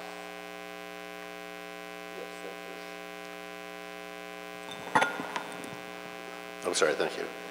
The Finance Committee did meet on Friday, March 10th. With me were Ms. Angley, Mr. Del Torre, Ms. Norwood, Ms. Lopez, and Ms. Good. We did review and touch on all agenda items and recommend all for approval. Not much more for me to say. Of course, Ms. Good just reviewed the tentative budget, which was what we were discussing primarily. And as I pointed out in my communication to the other board members, you'll see that I think 10.12 looks familiar. It's a revised list of staff and salaries associated with grants. We approved it in February's meeting, but it's been some minor revisions, Ms. Good, right? So we're asking for reapproval tonight. And then finally, it just needs to be said, I think item 12.02 is approval of facility usage. Hoboken Catholic Academy is asking for use of the Louis M. Taglieri Jr. Memorial Stadium for their field day, which of course, as with all use of the field days with all public schools in Hoboken, we do not charge a rent for them. That's a facility provided for free. Thank you. Thank you. And governance, Ms. Kadamatori. Good evening. Ms. Takirian cannot be here tonight, so I'm going to read her report. The Governance and Personnel Committee met on Thursday, March 9th.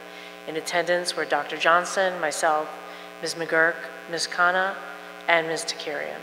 The committee discussed all agenda items and recommend all for approval. As is typical throughout the year, you'll see a number of agenda items for appointments, transfers, terminations, and resignations of teachers and other personnel. In tonight's agenda, this includes paraprofessionals, custodial staff, security guards, teachers, substitutes, coaches, lifeguards, district family conventions, and personnel for Passports Learning and district musical staff. A couple items of note. 9.01 is the acceptance of resignations for 22-23 school year. Special acknowledgement and thanks to Mr. William Apicella for 40 years of service to the district, including 23 at Hoboken High School. He is loved by his students and peers alike. Thank you for your dedication to our community and especially our special education students. Mr. Apicella, you will be sorely missed, and we wish you good health and much happiness in retirement. 9.17, approval of volunteers for music department for the District of Hoboken. Special thanks to all the parents and guardians who generously give their time as volunteers to support the district music department every year. 9.18, approval of the Hoboken Public School District calendar for the 23-24 school year. Please note that the calendar for the upcoming school year is on this agenda, obviously. 22-23 merit goals.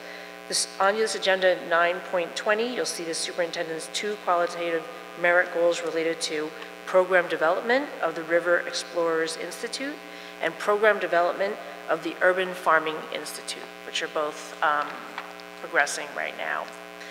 Under section 17, you'll see 4 different policies. This is the second reading of those policies and regulations, and they are on the agenda for approval. The only non-agenda, or there's 2 non-agenda items I want to mention. We're in the process of our NJ CUSAC update and are thus far doing quite well.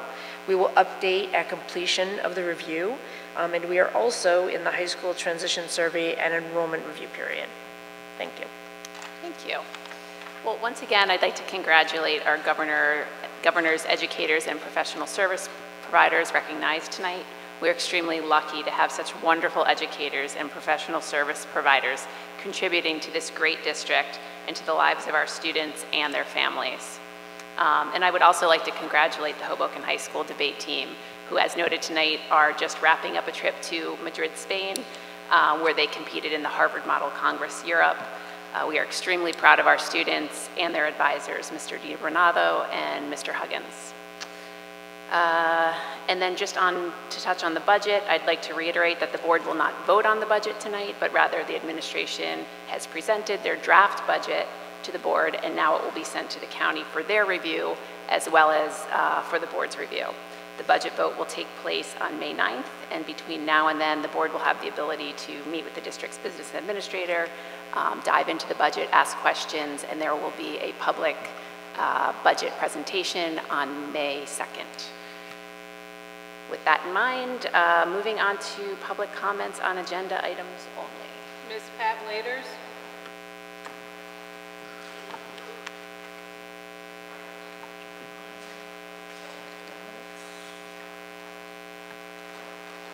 Patricia Waiters. Just let me clarify. Oh, you know what, before you start, I just want to go through just some things that I like to say before the public comment. Is it pertaining to the public comment? Yeah. Yeah. Okay.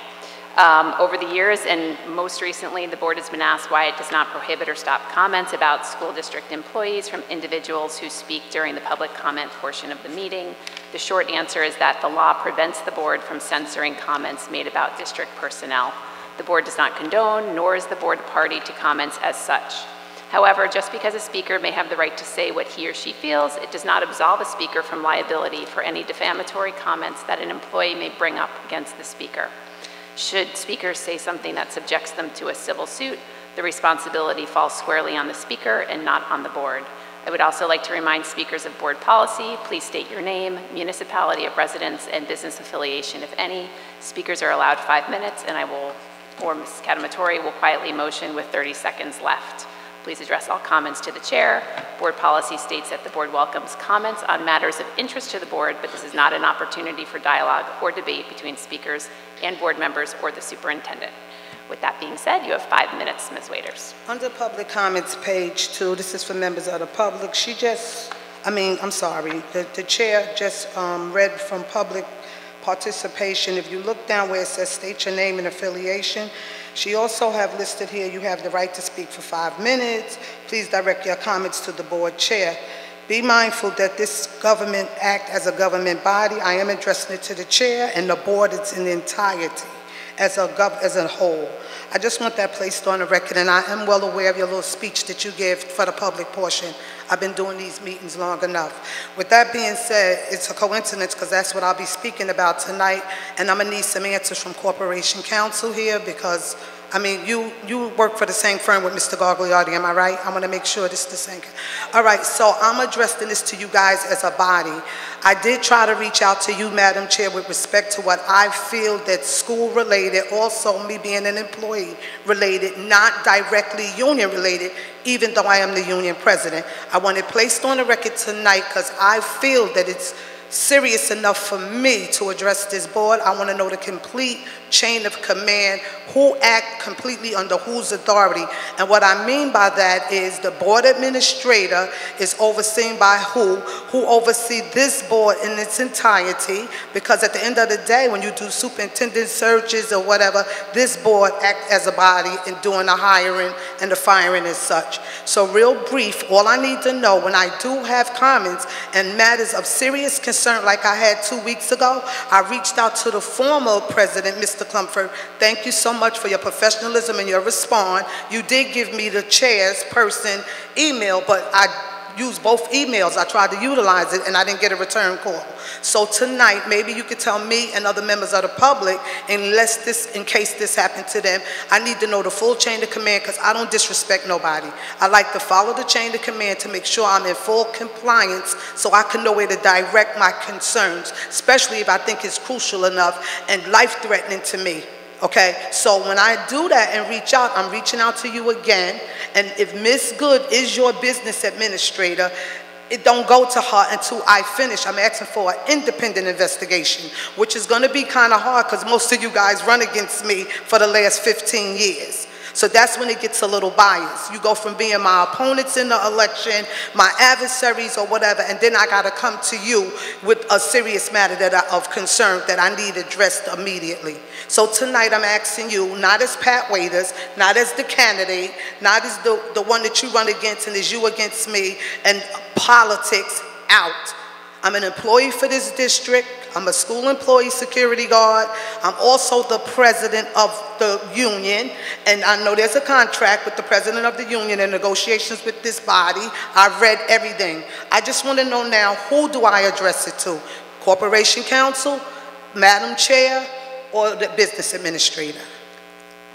As you know, we are not having a dialogue tonight, but I would like to clarify that I did not receive any communication from you. My email is public.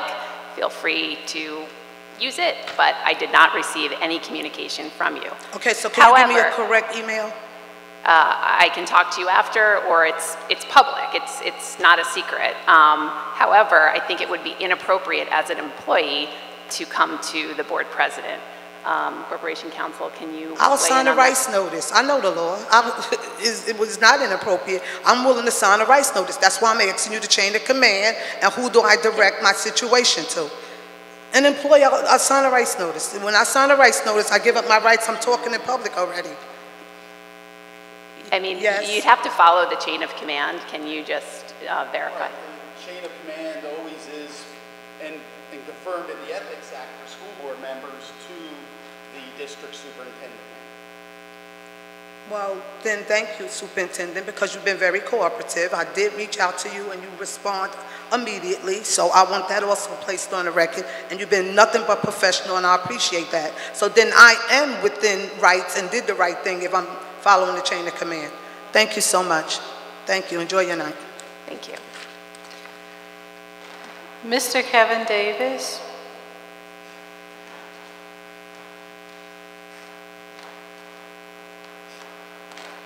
Good evening, school board. This is just in reference to the adoption of the preliminary budget. I know it's preliminary, that you have to propose a budget and then you have hearings or you learn from the departments over what's different in their budget this year.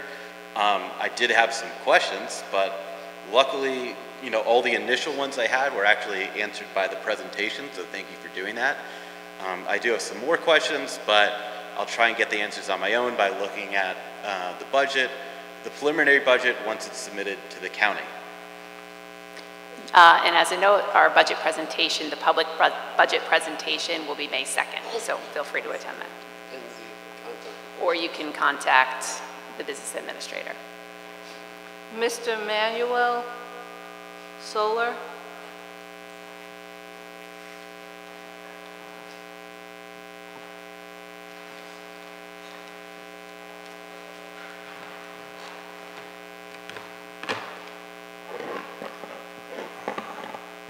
Sorry. Manuel Rivera Soler, 529 Park Avenue. Madam President, the prior speaker took all of my questions, but I will say I would be interested in knowing when you vote for this evening. Again, it's just tentative. Many things will change, meaning possibly the tax rate will be higher, the amount of anything here could change at any time. You don't have to answer the question because, of course, when I answer, you know, you're not allowed to answer questions or you don't want to. But if that could be cleared up in the next meeting, if you could let us know, members of the public would be interested in knowing exactly if that amount of 74 million, I think it was, 75 million, will that be increased in any way due to the fact that maybe something comes up or something like that. These are things that we would like to know, members of the public, and that would be basically my question in regards to that, or my comments on the budget at this point in time. But I also would like to join in also saying congratulations to the teachers that were also recognized this evening and the students that are on the debate team. I also was once on the debate team. I think I may have lost a couple times, but I persevered. So I thank you, and I'll come back in public comments. Thank you very much. Thank you. That's the last one. Okay. Public comment.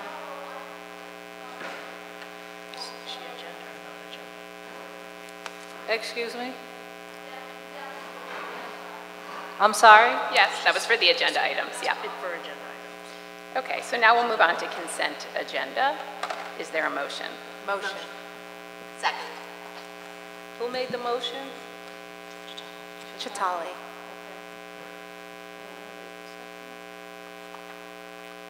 Okay, I'm ready. Can we have a roll call, please?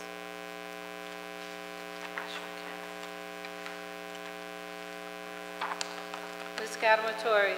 Yes. Mr. Khanna?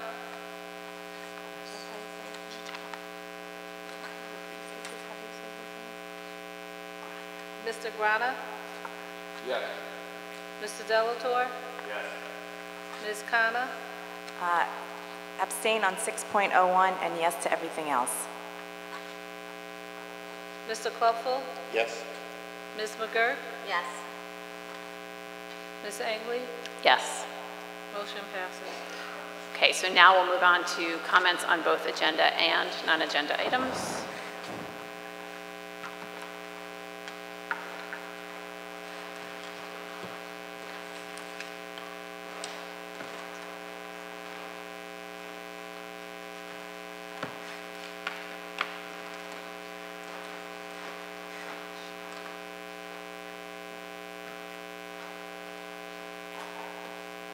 Ms. Waiters?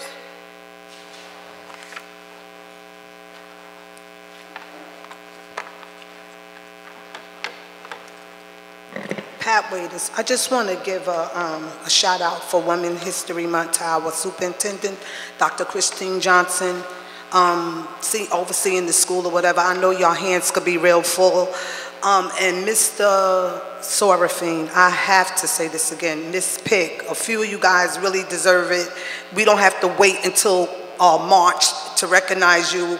I want you guys to keep up the good work. It isn't easy nowadays I raised 6 kids, but it isn't easy and it's challenging. You guys are doing a wonderful job.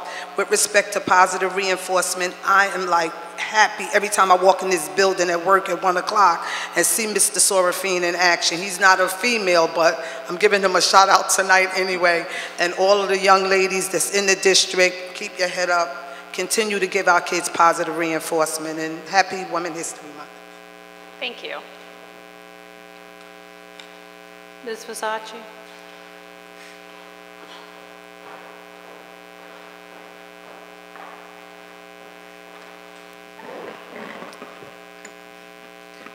Good evening. Good evening. Roseanne Versace, Wallace School. I'm speaking tonight on behalf of the members and officers of the Hoboken Education Association. Although I know I am a bit biased, I truly believe Hoboken has the greatest teachers and staff of any public school district. I am constantly in awe of how much time and care our teachers and ESPs devote to their students, going above and beyond the bounds or limits of a classroom. Tonight we honored 10 staff members in particular who were selected by their peers to represent the best of the best. Joseph Addison, a 17th century English essayist and poet, once said, "What sculpture is to a block of marble, education is to the human soul." As educators and ESPs, they use their tools that they have developed, cultivated, and learned in their years of experience to free a figure and create a beautiful sculpture from a child. It may take time and it may not always be easy, but they do with love, dedication, and selflessness, asking for nothing in return nor expecting anything either. And so to be honored this evening and in such a special way should be a cause for them to celebrate and reflect on all the students and colleagues they have touched so profoundly. Congratulations to our teachers and ESPs on this wonderful achievement, and thank you for all you do for the Hoboken Public School District. Now, from honoring teachers and staff in the prime of their careers, I want to honor someone very special in the culmination of his fine career, our esteemed colleague, William Apicella, on his retirement from teaching in the Hoboken Public School District. Bill, a native Hobokenite, began teaching in the Hoboken Public School System in 1983, which was already mentioned, means he has dedicated 40 years to the teaching, nurturing, and cultivating the minds and hearts of the young people of Hoboken. A well-respected and much-loved teacher of special education English at Hoboken High School, Bill was also honored as the Hoboken High School Teacher of the Year for 2018 and 2019. Congratulations to Bill. May he never forget that he opened minds and made such an important impact on his students.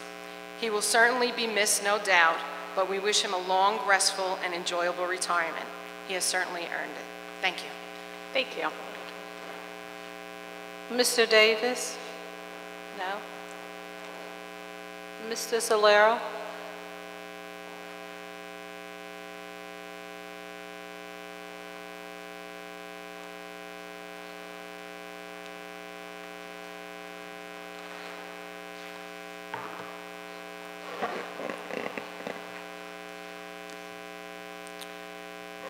Buenas noches, good evening. Once again, I would like to start my remarks again, as the prior speaker said, once again, congratulating. See, that's why I lost my debates. To the professionals that were recognized, the educators that were recognized this evening, and again, a happy retirement to the individual who is retiring. I believe I may have been in school just about when I was graduating. Also, I would like to once again, to the students who are returning tomorrow, happy, safe journey, wishing them the best, and on the debate team and on their return, they should be received as the heroes that they are. I would also like to take now the opportunity to speak on a subject of this building. I think I spoke in the last meeting about the emergency work that was being done in the building in regards to the objects that fell from it, and some objects were removed as well when the inspection was done. But my concern is that the body that has to deal with that issue has not been in communication as to March 2nd with the Historic Preservation Commission. I say because I was at that meeting as well, and they had a conversation in their new business in regards to they have not received any information from the district in regards to the care being given to the building. We need to have a better communication with the agencies that are going to oversee the preservation of the building, because it is a historic building. And I know that you all always are on it, but in this one, because I was at the meeting, I was able to come and explain it to you this evening, that you need to have priority to maintaining the historic preservation of this building. Meaning what comes down, if it can be preserved, it needs to be returned in its proper space. If it cannot, if it's not able to be, then something of equal historic value must be put back on the facade of this building. This is a majestic building. This is a building that needs to be preserved. And even if you do work inside of the building, you also have to preserve as well all of the beautiful features that it has. So that is my concern. That is why I'm speaking in the public comment. Again, it's just an observation. If someone could please, if they have already, then my apologies, because it was March 2nd. But if they have not, please, this is very important for the history of our city. And I, as a born son of it, I would like to keep it. This is why I go to all the meetings, to make sure that as much as I could give my input, I try to, so that we can preserve as much as we can. And I thank you for your time. Have a good evening. Thank you. Thank you. Dr. Johnson, Ms. do you want to just comment Holdrega? on that? Oh, I'm sorry. I mean, just for the board's understanding, and also from Mr. Soler, we have been in communication with the Historic Preservation Commission.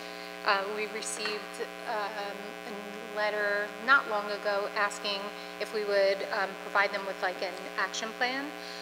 However, prior to receiving the letter, a member of the Historic Preservation Committee has been in this building multiple times, actually looking at the items.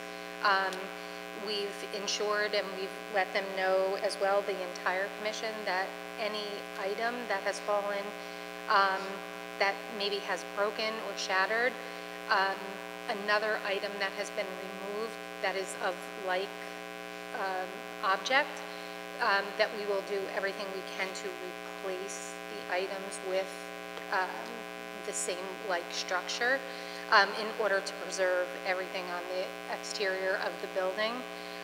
We're waiting for the engineer's report. As soon as that engineer's report comes in, it'll be shared with the officials, and but we're cooperating with them very closely.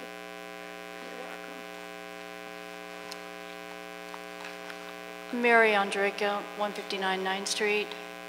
I'm going to talk about the budget. I don't know what kind of belt tightening has been talked about in approaching a budget. With the Hoboken City Council, we have a 7% increase that was reported in the news on Saturday. With this budget, I assume it's based upon the numbers, it's a $2,691,093. That's a 4.7% increase.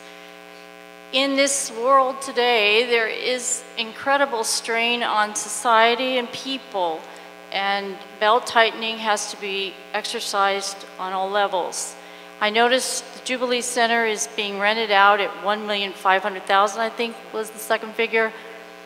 I think that's extraordinarily high. I know I've been in the Jubilee Center. It's basically an athletic area. I don't know if you have any classrooms there, but I think you should dump that idea. $1,500,000 is a lot of money to save. The health insurance that goes up everywhere in all businesses, it is taken upon the employees. I don't know if these teachers are unionized. I have to investigate all that. I don't know if every single time a cost goes up that you expect the taxpayers to bear that burden, to bear that. We and employees have to add on more and more of our own costs. And I think it's only fair that that also is added to the teachers. The teachers are paid relatively well. They're not impoverished salaries. So if they have to change their health care, they will. They could. So I think that's not fair to the residents. As I said, the city council budget at 7% is a massive hike, and you want a 4.7 at least. I need to see numbers, of course, you say on May 2nd, I need to see numbers that would reflect some kind of belt tightening. It's not fair that just because something goes up that you expect the taxpayer to bear that burden, and you expect all non-parents to bear that burden. So I know I've seen the city budget and they've argued on it. I would hope that this school board would do the same.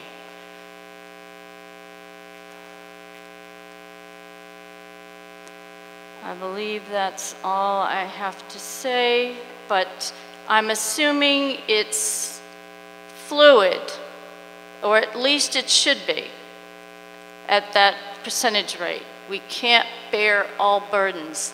Life is very unpredictable. Thank you. Thank you. Sure. Dr. Johnson. Just in terms of the budget, to make a quick statement, I think it's important to know that over the construction of this budget certainly was not an easy task. Between the business administrator, assistant business administrator, and the school principals. Putting the budget together was a challenge, and it was a challenge for a couple of reasons, because as you can see over the last few years, the reduction of state aid has been impactful. Whether we kind of, some people will like to brush it off a little bit and say, well, you know, the state aid doesn't really mean anything, but over $4 million in a reduction of state aid is impactful to a school district's budget for sure. Many of you are reading in the newspaper what some districts are going through in terms of tax levy increases. Over the last 2 years, it's important for not only the board but the community to know that we did everything that we could to ensure that our tax levy from the school district side, the Hoboken Public School District, did not have an impact on taxpayers in a way that was harmful. So as a result, in 2021-2022, we had our portion of the tax bill was a negative tax impact of minus 0.2%. And the following year, we had a tax levy increase of 0.72%, less than 1%. So for the past 2 years, we've done everything we could to ensure that the tax impact was not really felt. Unfortunately, this year, with the reduction of state aid and the fact that many of the COVID grants that came in are no longer there, we had to shift some of our funding back to the general fund budget, and the 2 years of the lack of a tax levy, or I should say a extremely minimal tax levy for 2 years, which averaged to a 0.52% in the community, it caught up to us this year for sure.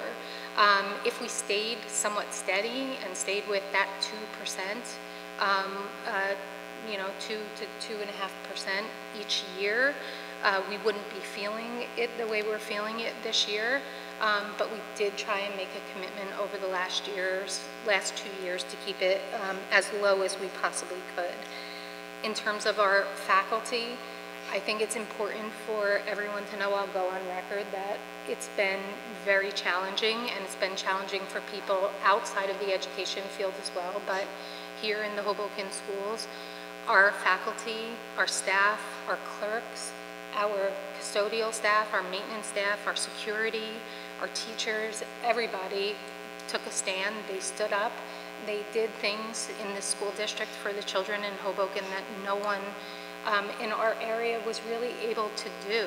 And if I was able to give them a 25% increase, I would give them a 25% increase because the value that they bring to the children is immeasurable.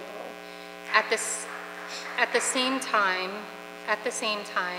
we are a local governing body, and we do understand the impact that taxes have on a community. And so as a result of that, we take any feedback from the community on our proposed budget, our tentative budget, with great seriousness. We don't brush it off. I want you to know that although this is, you know, a budget that we're presenting this evening, there's no doubt in my mind that myself and the assistant superintendent, assistant business administrator, and our school principals will go back into this budget. We will continue to look at it and continue to see if there are ways that we can enhance the budget. Do want to make one important correction, that the rental revenue that Ms. Good mentioned, I think just in the haste of doing the presentation, she was showing rental revenue, not rental spending. And so that rental revenue is money that's coming into the district, that 1.5%. It's not what we're paying out to Jubilee. And the Jubilee Center, for those of you who are not aware, is a community center that we rent for preschool space. So we have 4 preschool classrooms that are located in the Jubilee Center, and we did that specifically just to relieve some space in our elementary schools for kindergarten classrooms. So we are not paying Jubilee $1.5 million for rent. And like I said, we will go back into this budget, do our due diligence. It is a tentative budget, and we still have some time to see what it will look like. It is not our intent for the tax levy to increase higher than what you see here. In fact, our goal is to go back in. I cannot make any promises that it will be reduced, but we certainly will do everything we can to try, and hopefully the next time we come back to all of you with a budget presentation, it's our hope that it certainly will either look the same or maybe a little bit different, but our intent is not for it to look higher. Thank you for that, Dr. Johnson. Do we have any other speakers tonight? No? Okay. I'm sorry? Yeah, what's your name? John who?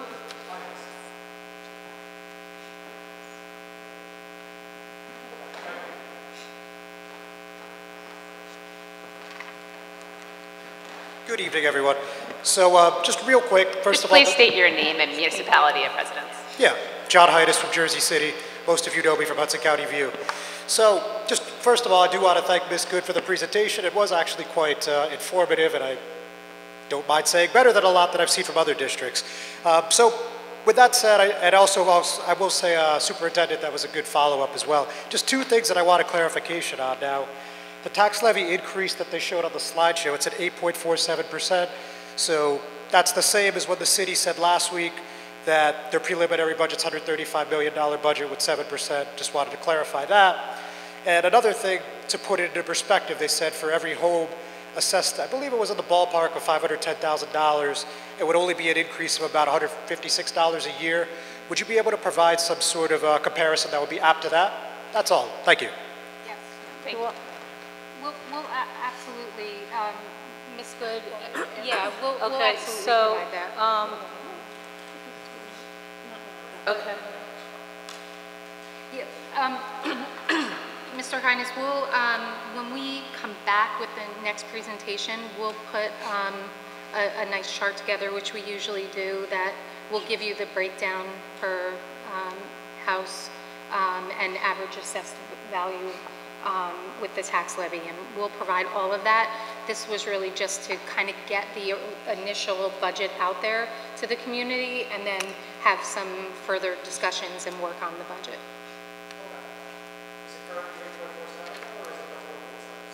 Oh, no, it is. It's the 8 point, well, hold on, because I want to make sure I'm giving it to you accurately.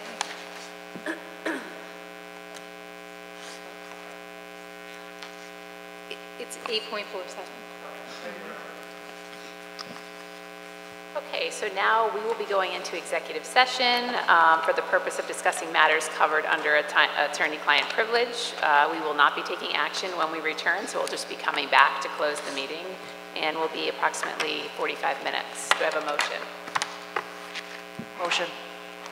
Second. Okay, can we have the roll call, please? Ms. Cavaratore? Yes. Mr. Grana? Mr. Delatorre? Ms. Khanna? Yes. Mr. Cluckful? Yes. Ms. McGurk? Yes. Ms. Angley? Yes. Motion passes. Okay, it is now 10:33 p.m. and we are just coming back from executive session. Do I have a motion to resume the meeting? So motion. Second. Roll call, please. Ms. Cavaratore? Yes. Mr. Grana? Yes. Mr. Delatorre? Yes. Ms. Khanna? Yes. Mr. Cluckful? Yes. Ms. McGurk? Yes. Ms. Angley? Yes. Motion passes. And with no further business, do I have a motion to close the meeting? Motion. Second. All in favor say aye. Aye. Meeting adjourned.